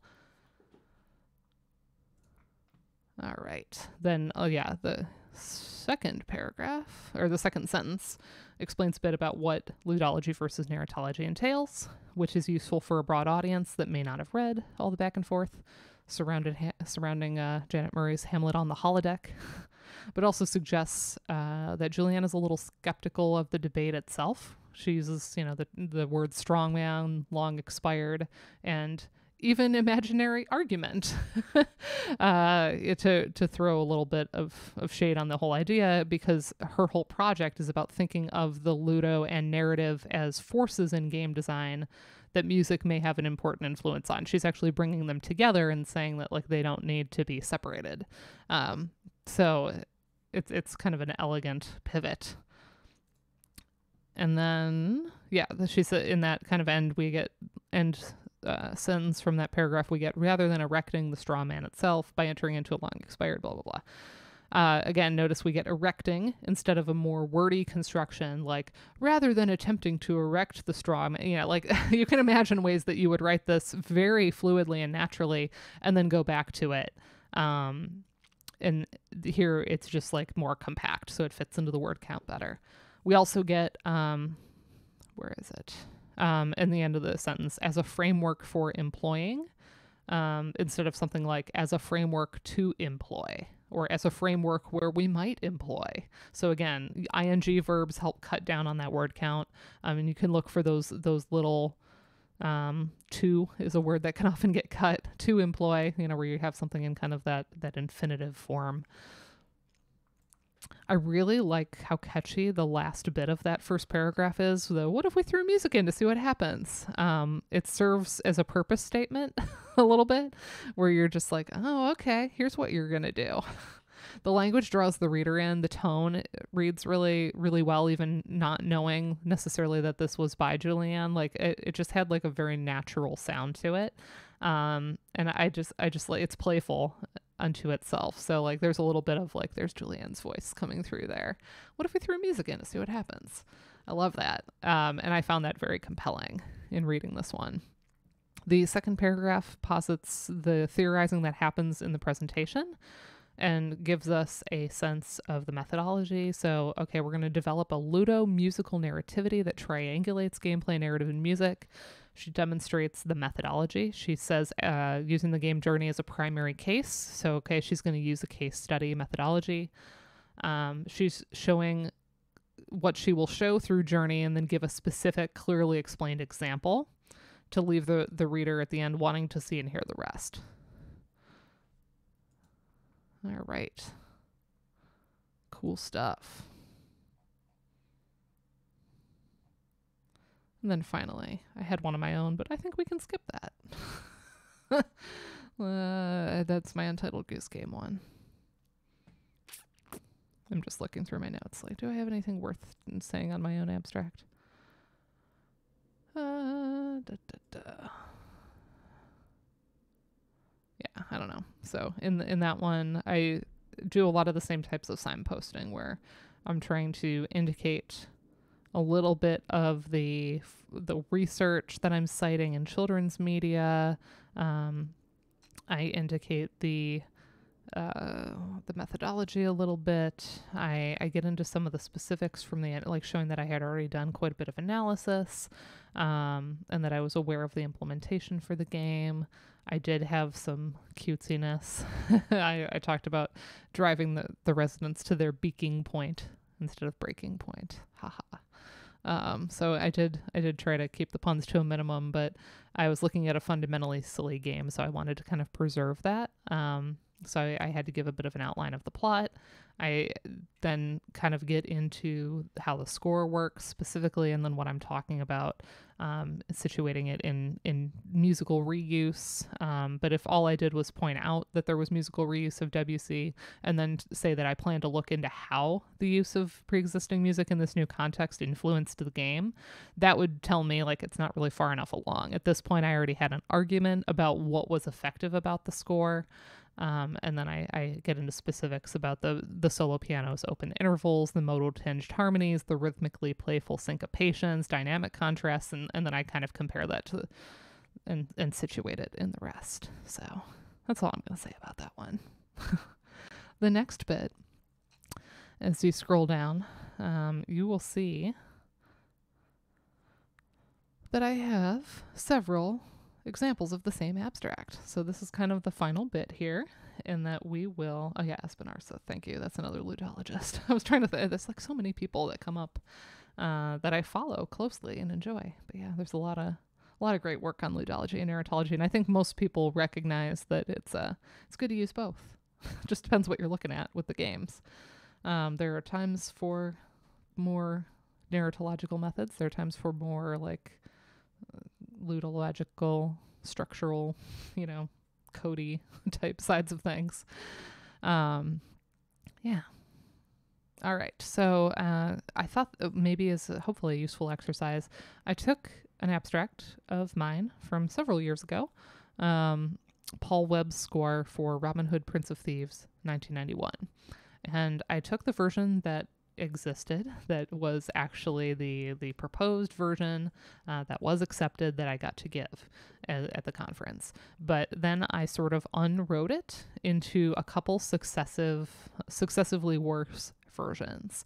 And the idea here is that we can go through kind of a bad version of an abstract. I tried to not make it cartoonishly exaggerated. I wanted it to be kind of realistically subpar, if that makes sense. And maybe I was that was actually kind of hard to think through, like how I wanted to do it. It was actually easier to do the middle one that was like close to the final version, but like still wasn't quite there. But yeah, I thought we could go through the successive versions and sort of look at a few different things that can improve the abstract to a version that would get accepted. Okay, so the hopefully not unrealistically bad one, but here's the bad version of Paul Webb's score for Robin Hood, Prince of Thieves, 1991. It opens with a quote. "I've seen knights in armor panic at the first hint of battle, and I've seen the lowliest unarmed squire pull a spear from his own body to defend a dying horse. Nobility is not a birthright. It's defined by one's actions." Kevin Costner, Robin Hood, Prince of Thieves. Adaptation is a growing area of interest in media studies, and I think that it deserves a closer look. In this paper, Should I Be Accepted?, I plan to explore in depth Paul Webb's score for Robin Hood, Prince of Thieves, 1991, to see how it compares to Michael Kamen's score for Robin Hood, Prince of Thieves, 1991, focusing on tracks for the title screen and the first level in battle, showing how they immerse and entertain the player. In the game, Webb's score sound as though it's derived from Renaissance dance music, and I will find Webb's early music sources and discuss the features of this music that seem to work well in the game to imply the world of Robin Hood and his merry men, such as Little John and Alan a Dale. In this paper, I will show how immersion works through analysis of several game tracks and show how the game differs from the movie because of its need to create immersion in the player. The NES may not have been able to play samples of lutes or capture the voices of the troubadours for our game ears, but it is still able to capture some of the energy and fun of a medieval dance, including some of the limitations of instrumentation found in earlier forms of musical style. Okay, so hopefully that sounded like not just like laughably bad, like realistically could have gotten this in the mix. So first off, save the epigraph for the actual presentation. It reads a little as though I didn't know how to start the abstract. It is a quote from the movie, but it's not really related to what the abstract is about. And man, does that waste a lot of words. Let me do a word count really quick. 48 words. 48 words wasted on that epigraph. So really don't need that, right? Like, yeah, it's a cute quote and everything, but like put that in the, if you need to have that, put it, and it relates in some way, put it in the actual presentation. Okay, so then sentence 1 after that, adaptation is a growing area of interest in media studies, and I think that it deserves a closer look. We get a lot of statements like this, like indicating like, yeah, there's a literature on this. But nothing here indicates that I've read anything on adaptation, specifically relating to musicology or in film and media studies more broadly. So a citation would really help here, or at least a more interesting statement about adaptation than just saying people are talking about it. Okay, the second sentence I say, in this paper, should I be accepted? First person's fine, but I think this kind of like, should I be accepted, wastes a lot of space. It also seems to signal here that I haven't done a lot of research yet, that I've mostly just picked a game I'm interested in talking about, but haven't really done any analysis or figured out what I want to say about it yet. Because if I had more, I would be able to cut that in favor of the other stuff. And then right after, in this paper, should I be accepted, I plan to explore in depth. That kind of gets at a methodology case study, right? I mentioned the specific game, but it also reflects, again, plan to explore in depth, kind of indicates that I haven't done it yet. Maybe I have though, like, and that's something I need to be aware of.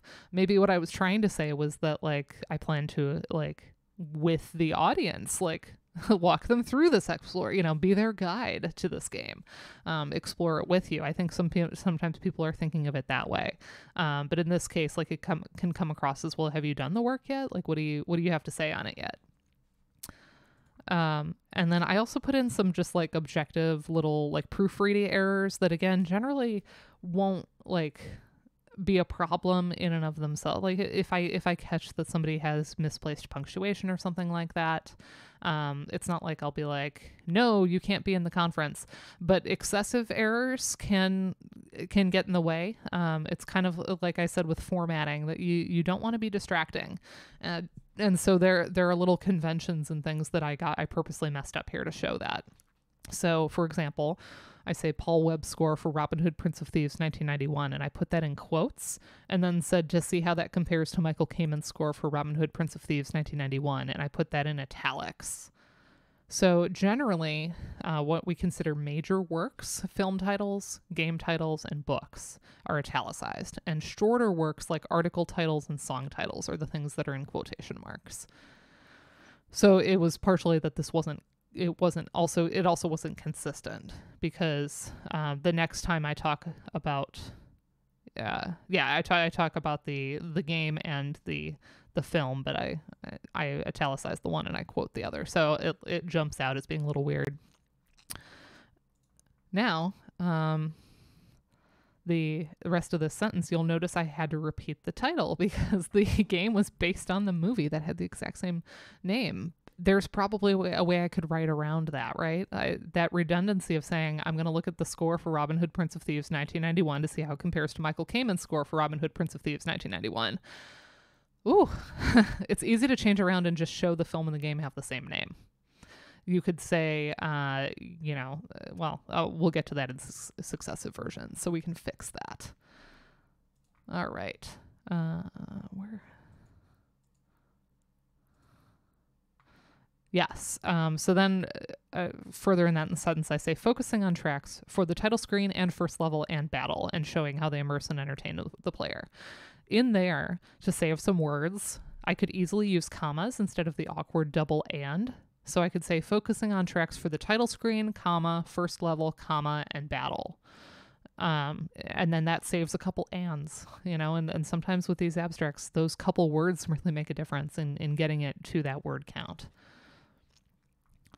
All right, next sentence. In the game, Webb's score sound as though it's derived. So I put lack of proofreading. There's an error with number agreement. It should be Webb's score sounds as though. Excellent. So I say Webb's score sounds as though it's derived from Renaissance dance music. And I find Webb's, notice the second Webb in the sentence I misspelled. So you want to make sure that you proofread and make sure composer names and scholars' names are spelled correctly, including any accents. It is their name. You do not get the name wrong. Figure out if you need like the keyboard shortcut to get the accent, or look up the person's name and copy and paste it, and reformat it. Like if you're having a hard time getting the specific accent symbol, but make sure that that's correct. And if you repeat the name more than once in the abstract, they should match. And I noted here that spell check wouldn't catch Webb's early music sources, and that's the second misspelling where I only have the one B, because Webb is a word. So this is the case where a lot of people have last names that are real existing words. So if you spell it wrong, then it's not going to catch it, and so you have to make sure you're catching that and that you're consistent, so that people aren't like, wait, is that a different person, or what's going on here. I also make no comment. I mentioned that, okay, the Webb score sound as though it's derived from Renaissance dance music. I made no comment on the fact that Robin Hood isn't set in the Renaissance. It's almost like I hadn't noticed or considered it yet. Or I'm just not interrogating it because it all gets sort of collapsed and subsumed for me under the label of early music. So that's more of just knowing what I gave for the paper, that was actually something that was very interesting, where that incongruity jumped out to me immediately, where I was like, wait a minute, Robin Hood isn't in the Renaissance, but we have this Renaissance dance music element. So I don't unpack that. So there you have a crumb that's kind of interesting, but you bury it in all this unnecessary stuff. All right.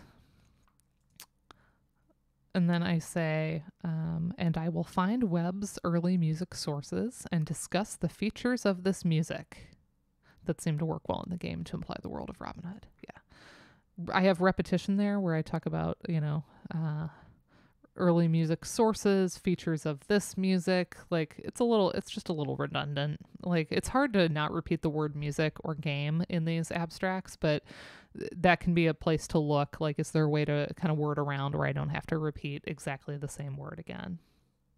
Renaissance medieval, it's all the same thing, right? And Will Gibbons has talked about how the generic oldness of using anachronistic classical music to just kind of imply a certain era in Pirates, for example, or some of these earlier games. That totally happens, and it happens. There's a whole realm of medievalism on this, right? Where we look at we don't just point out that things are anachronistic. That's not really interesting in and of itself, but we do get into some of the ramifications of having these anachronisms. That's the more interesting thing. All right. Let's see. Discuss the features of this music that seem to work well in the game to imply the world of Robin Hood and his merry men, such as Little John and Alan a Dale. Very tangential, right? Perhaps while drafting, I thought it added a dash of Robin Hood-y color to the proceedings. But why do I have to say who's in the merry men? Why do I have to? Oh, such as Little John and Alan a Dale. Also, Alan a Dale isn't in Robin Hood, Prince of Thieves. Not even in the relevant example. So that's fun. Will Scarlet is, but even then he's not even as important as the invented character of Azim for Morgan Freeman's character. So this kind of shows that I'm not familiar enough with either the film or the game, because Helena Dale does not appear. I'm just kind of like, again, trying to add like Robin Hood-y color, but it doesn't really do anything. And then I have, in this paper, I will show how immersion works through analysis of several game tracks and show how the game differs from the movie because of its need to create immersion in the player. I threw this in to kind of show this. I have a little soapbox about immersion. It kind of almost makes an argument about the difference between film and game, suggesting the need to create immersion is a big difference between them. But to me, the sentence doesn't inspire any confidence that I'm going to somehow explain how immersion works. Like, anyone that knows anything about the immersion literature knows that it's vast. It's a very complex topic. And so I'm not going to solve that in a single paper. So many papers claim that they're going to come up with some kind of a grand unified theory of immersion, or musical immersion specifically, and explain it to us. And I see this a lot with like Game Sound Con, and some of the more like public or industry facing conferences. And I'm usually skeptical of these claims. I've rarely seen folks deliver anytime they try to do something too big. So really think about your scope. Immersion is a huge literature unto itself in game studies alone, because it's something so associated with what makes games special as a medium. And this paper discussing that a game's music is immersive is not the same as explaining how immersion works. So like, it's ultimately irrelevant to the work I'm trying to do. This is kind of up there in my pet peeves, along with folks trying to write about major franchises as if no one has ever looked at them before. Again, the Final Fantasy VI example. Did you know Uematsu used leitmotif? Like, so in this case, like, clearly, I don't really know where I'm trying to go with this paper, because I'm saying like I want to look at the adaptation. I want to look at the differences between the music in the film scored by one person and the music in the game scored by somebody else. I mentioned that I'm going to track down the early music sources of Webb's music. Like, okay, so then I'm going to do some kind of like detective work. Then I'm going to somehow also in a 20-minute talk show how immersion works. What? Too much. Okay, then the last sentence. The NES may not have been able to play samples of lutes or capture the voices of the troubadours for our game ears, but it is still able to capture some of the energy and fun of a medieval dance, including some of the limitations of instrumentation found in earlier forms of musical style. So I said this is not necessarily an issue. But if this was going anywhere but NACVGM, I'd want to spell out the console's name instead of using an acronym. I also probably would have indicated that the game was for the NES when I first mentioned the game. And then I had, I talk about they weren't able to play samples of lutes or capture the voices of the troubadour for our game ears. Game, is it... It's in quotes. Am I trying to make a pun? Like, what's happening here? Am I trying to like make a pun on gamers? Game ears? It's not good. It's not really doing anything. Like, listen, I love being cute, right? We know this. I love a bad pun, but it doesn't mean that it belongs in the abstract. It's not doing anything for the abstract. So, stuff that you're trying to be playful with the tone, really shouldn't come at the expense of like having good solid meat as it were, or tofu, I guess, on the plate.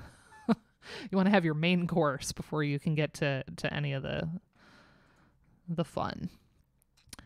And I say, the music can't play samples of lutes or capture the voices of the troubadours, but it is still able to capture some of the energy and fun of a medieval dance, including some of the limitations of instrumentation. It's almost an argument, but it doesn't end up really saying anything.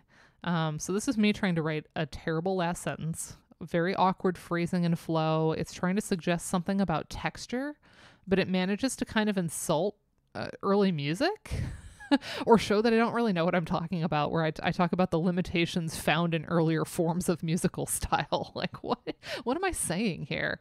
I also, and this is subtle, if the word count is 250, I made this 267 words. So going slightly over is risky. A word or two might escape notice, but some folks, it's going to display for them on the bottom of the, if they're opening it in Word, there's the thing right at the bottom. And if you see that the overall word count looks like kind of far beyond the 250, you might then highlight just the abstract and go, oh, they went over by, quite a bit here. So some folks aren't going to bother to run it through the word count and just look at the content.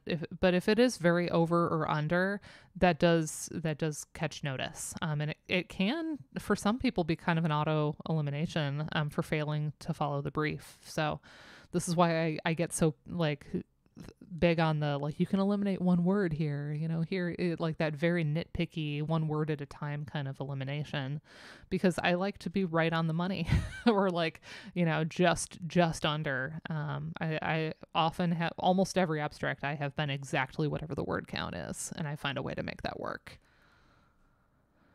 All right, now we have one that is less bad. Again, I tried to make that one realistically bad. This next one is better, but not great.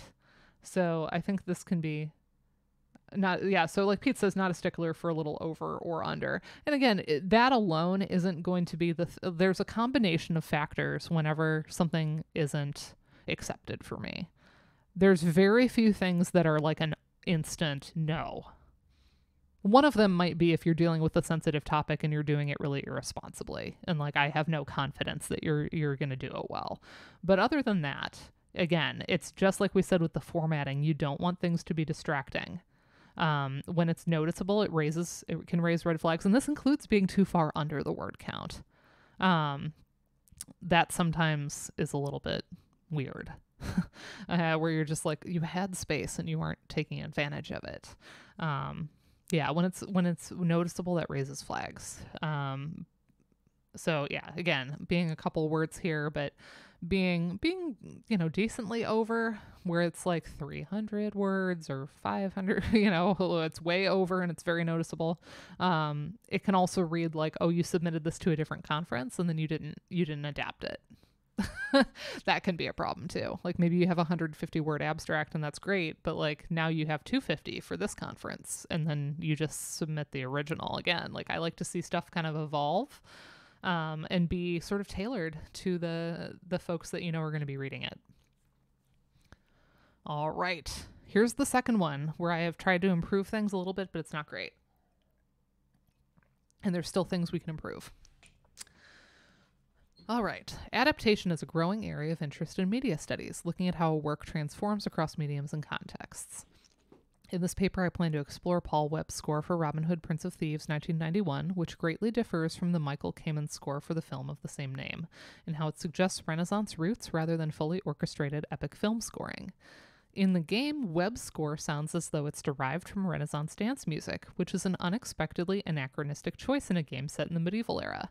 It is possible that Webb felt that true medieval music, such as unmetered monophonic Gregorian chant, was a poor fit to encode in assembly language on the NES. The NES may not have been able to play samples of hurdy-gurdies or capture the voices of the troubadours for our game ears, I guess I held on to that pun, but it is still able to imply stylistic markers of early music through the use of ground or lament bass, repeats that we might find in early dance forms that show up as loops, and through the sound channels imitating three-voice polyphonic textures. Webb's use of the triangle channel is also striking, demonstrating his deep knowledge of the sound chip's capabilities. In this paper, I will compare the game score to the film score, compare the game score to actual Renaissance polyphony, and show how Webb deftly utilized the capabilities of the NES sound chip to create an arresting accompaniment to archery and adventure. Cool. That one's actually, not horrible, right? I tried to make this, again, realistically, something that somebody could conceivably put out there into the world. So here we have a slightly expanded opening. We lose the epigraph. Still has a bit of redundancy, where I talk about how adaptation's a growing area of interest in media studies, looking at how the work transforms across mediums. So media studies mediums.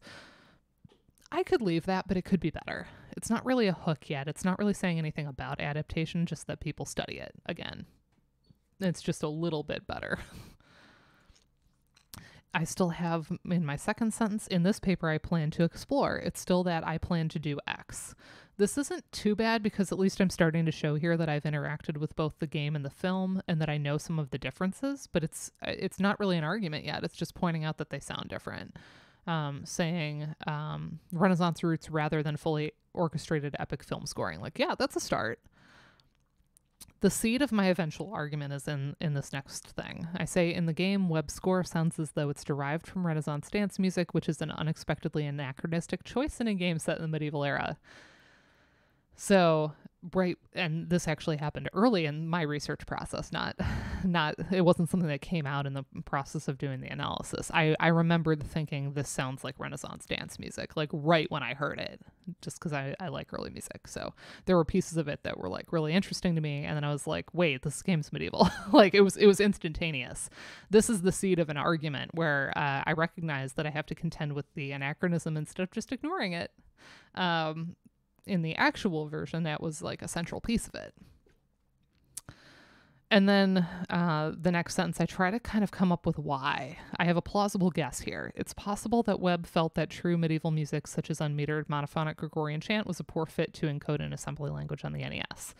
It's a plausible guess for something I wasn't able to find any interviews about with Webb specifically on the music. I did find reviews of the game, but there was nothing focusing on the music and how it differed from the film in the process of research. So pretty much all those things came from my own work. And so the funny thing was after I wrote the abstract, I was actually able to track down Webb and interview him. So I was able to ask all my questions, learn about his love of Thomas Tallis, very deep love of Thomas Tallis. And then I confirmed some of the things I was working on, which shaped the resultant paper. But you can see I definitely have some ideas about why things wouldn't have worked. And he did confirm, like, yeah, Gregorian chant wouldn't have worked as well. Like he wanted to do different things and kind of go with his love and his strengths. In the end of the sentence, I talk about encoding in the assembly language on the NES. I feel like I'm taking a little bit of a chance there by not defining assembly language. So again, if I were proposing this talk for a non-Ludo musicology audience, I might need to explain that because that's going to be more like jargon. Or I could just, leave it out and say was a poor fit to encode on the NES sound chip or something. There's ways around even using that term if I didn't think I could get into it. Then I again have a similar sentence to what I had in the previous one about the NES may not have been able to play samples of hurdy-gurdies or capture the voices of the troubadours, again, for game ears. Really nicely specific that I say hurdy-gurdy, but like how often does anybody make hurdy-gurdy plural? Like, it's just weird. Again, it's like, do I have to give a specific example here? Like, what is this doing here? Could I be like a little bit more compact in my language here? I also, clearly I'm trying to make fetch happen with this pun, this game ears pun. It's a little more natural here than it was in the past one, but it's still not great. I, again, only made this up for this workshop as I was trying to write the progressively worse versions. But it would have to be used well to stay in the final version. I think some these things are best used later on. It's also, if I were going to use it in a actual presentation, I'd want it to be a visual as well, like on the PowerPoint, to drive home the fact that it's a pun on gamer. I don't know. I don't think that's clear. It's not the best, but clearly I was attached to it. Like the fictional persona that I invented of me was attached to this. But I do, to the credit of this one, get into some specific ways that Webb's score implies the Renaissance. I talk about the use of ground lament bass, some of the looping kind of... I'm implying that there are kind of like binary dance form, structural repeats that get mapped onto how he structures his loops, and then sound channels imitating three-voice polyphonic textures. Very cool. So I am getting to some things. The next one, I have kind of again, a more subtle issue with it. So I have a list. Webb's use of the triangle channel is also striking, demonstrating his deep knowledge of the sound. Wait, is that one? It's the previous sentence still. Hold on. Okay. Sorry. I start to make a list in this sentence through the about how we imply the stylistic markers of early music through the use of ground or lament bass repeats that we might find in early dance forms that show up as loops, and through the sound channels imitating three-voice polyphonic textures. So when you're making a list of several elements, try to aim for parallelism through the use of X, Y, Z. X, comma, Y, comma, Z. Or through the use of X, the use of Y, the use of Z. Here, I only did it in the first and last. I did through the use of X, comma, Y, comma, and through the Z, which is really not an optimal flow. It doesn't read as well. So try to keep things again, parallel in your form. And that's where reading it out loud catches. It doesn't completely not work, but it's not as compact as it could be. It's a little more awkward. And then in the next sentence, Webb's use of the triangle channel is also striking, demonstrating his deep knowledge of the sound chip's capabilities. Note that I don't say how the triangle channel use is striking, so I could probably trim a bit elsewhere to give myself the space to explain that. And then at the end, I do try to give a nice summative statement of the purpose and introduce a little style into the form of alliteration about accompaniment, arresting accompaniment to archery and adventure, which I actually don't hate. I'm cool with that. Perhaps a bit much to have 4 words in a row that start with A, but I don't hate it, and I wouldn't hate seeing it. So I do have a way to try to sum it up and kind of give a rationale at the end. So this isn't the worst. It's got some things, but I can absolutely see this coming in, and if I was lucky, it might get in, but as we can see, there are things I can still tighten up. So finally, the last one. This is the version that was actually accepted. I'm not saying it's perfect, but it is the one that was accepted. So it's kind of what we're using as the benchmark that I unwrote from. So I actually didn't just have Paul Webb's score for Robin Hood, Prince of Thieves. The actual title has the alliteration on adaptation, airs, and assembly language, Paul Webb's score for Robin Hood, Prince of Thieves. One common assumption about adaptation is that it is a dilution, a paler copy of an experience. Yet Paul Webb's score for Robin Hood, Prince of Thieves, 1991, bears no resemblance to Michael Kamen's lushly orchestrated film score. Though Webb's material is original, its textures and voice leading suggest Renaissance roots, anachronistic for the context of the Crusades, but alluding to Elizabethan airs and instrumental dances in a way that echoes the identification of Robin Hood with England. As Karen Cook's work on Civilization IV and Chant and Games has shown, implying the Middle Ages in the Ludo musical context is often about constructing a version of the past that sounds the way people think it may have sounded, rather than striving for historical accuracy. Beyond these tendencies to collapse the distant past musically for aesthetic ends, certain technical considerations make Renaissance music better suited to the NES. Ground or lament bass lines are easily looped, meters are regular and thus easier to encode, rather than free, as in Gregorian chant, and the limited number of sound channels on the console are more conducive to textures found in Renaissance polyphony.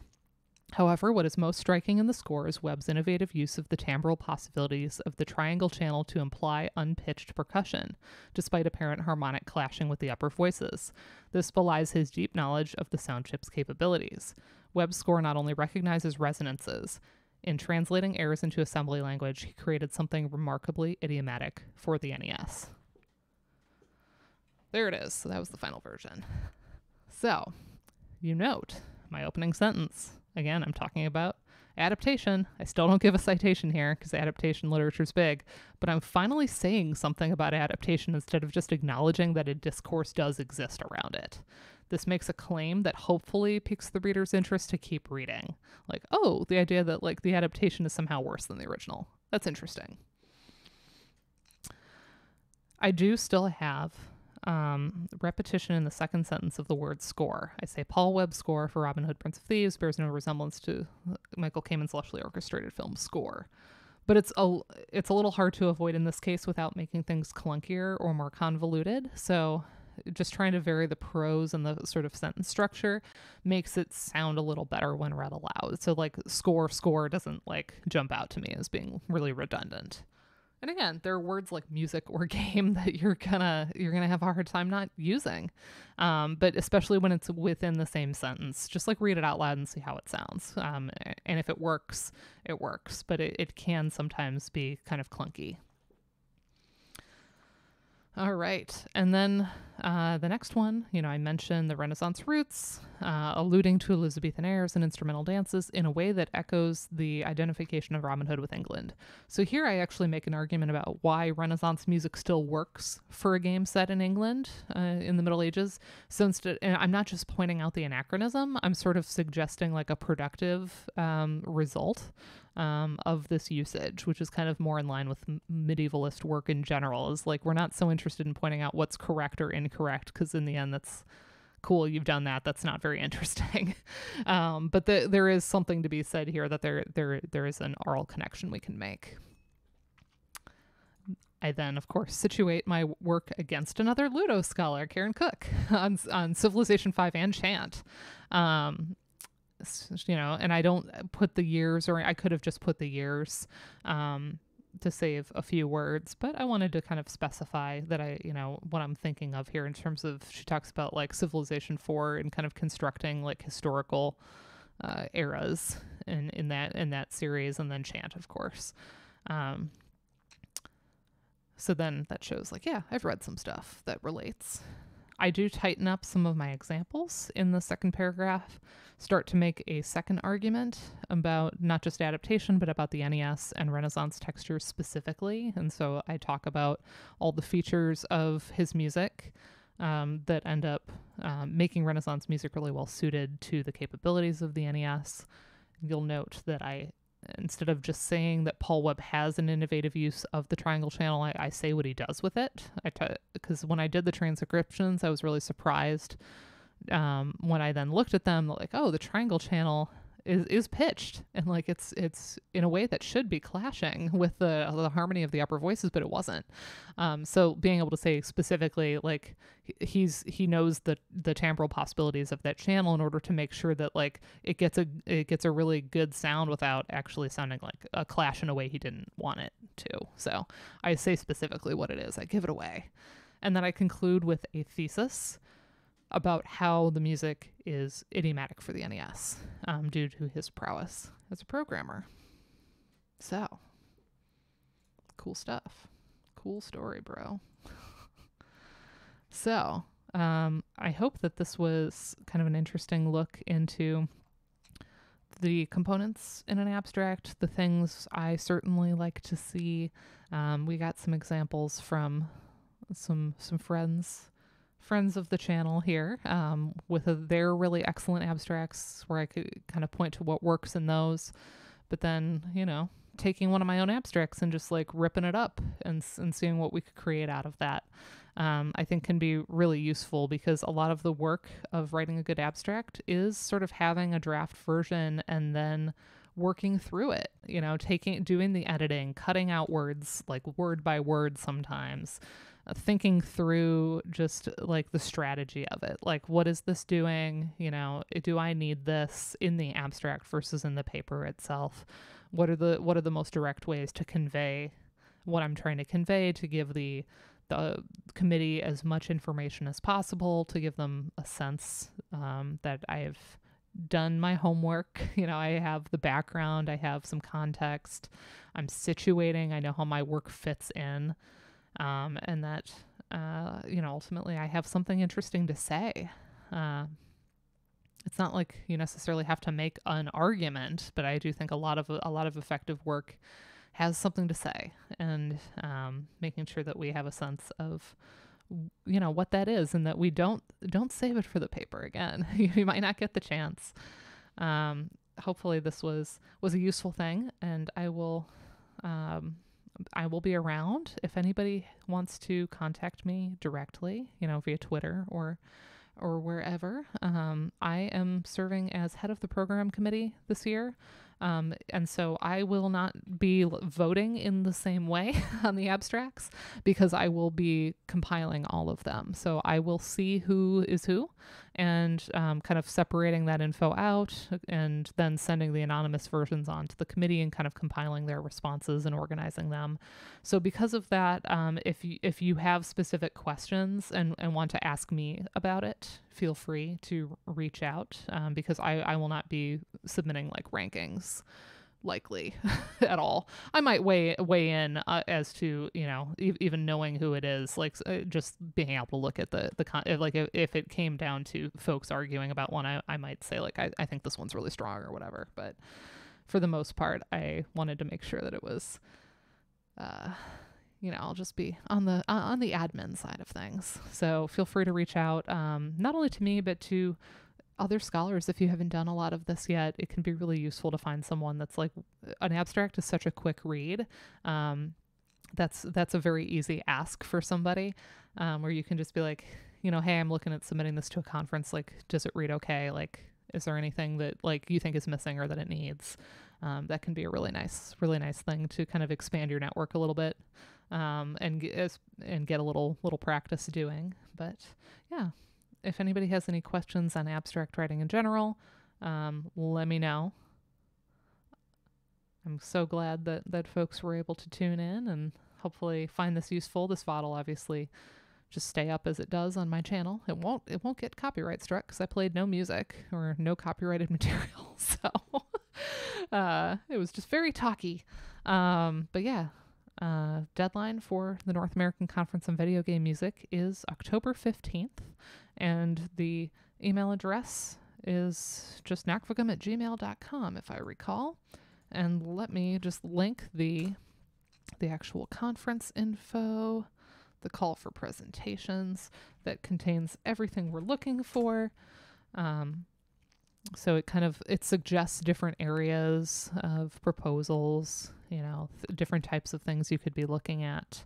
It has the dates of the conference, which are February 4th and 5th, 2023. The deadline is October 15th, 2022. The venue is Stetson University in Florida with our lovely host, Pete Smugger. But we will have a virtual hybrid component. So there will be options for attendance and everything, as well as like pre-recorded videos and things. And you have an option when you submit to indicate if you would prefer a 20-minute talk with 10 minutes for discussion, or a 10-minute lightning talk, 10-minute talk with 5 minutes for discussion. And you can deliver either as live or pre-recorded video. So you can indicate that to me in the email to the nacvgm@gmail.com. And in the body of the email, you can include your name, institutional affiliation if applicable, or if desired, contact information, title of the paper. You can optionally choose to identify yourself as a current undergraduate or graduate student, or a member of the game audio industry in the metadata. That can be really useful. If we consider maybe doing like a student panel or something, like we can sort of make sure that we group things properly. We don't have anything necessarily like earmarked or set aside at the moment to do that, but if we had a lot of folks say like, yeah, I'm currently a student, we may consider doing like a student panel specifically to kind of put that work together. So could be useful to have that kind of info in there. 250 words is what we decided on for the proposals. And then the proposals themselves should include the title of the paper, but otherwise no identifying information. Again, put that in the email, not in the actual document or PDF or whatever that you upload. Please provide trigger warnings if your talk contains that type of material, or content warnings.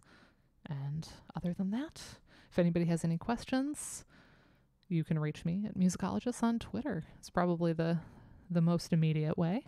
If you would like to perform as opposed to talk, there's also a recital that we're doing, which will take place on February 4th. And it also will involve virtual and pre-recorded elements. It's about a 5 to 7 minute total performance of game audio or game-inspired music, and that has separate criteria listed on the call for presentations page if you scroll down. And so if you are interested in performing, you can do that as well. I've done it in previous years, and it's a good time. Yeah, recital of game music. It's a wonderful time. We had a brilliant one. Actually, our being online, we decided to do an online one, and it was awesome and so much fun. So I would likely, if I do this, end up doing a pre-recorded, because I do like Smooth McGroove style multi-tracking, but nowhere near as good as him. So I would probably do another multi-track if I do this. But Anyway, I think that's everything. So if nobody has any questions, I hope you all enjoy your Friday and your weekend. And best of luck getting these conference proposals put together and edited down and as effective as can be. Can't wait to see what y'all come up with. Happy Friday. Join us next week where we will be having on the wonderful Elizabeth Medina Gray yet again, because I needed to talk about her chapter on flower. And so we will be looking at that wonderful publication on the Kudo Musicology stream.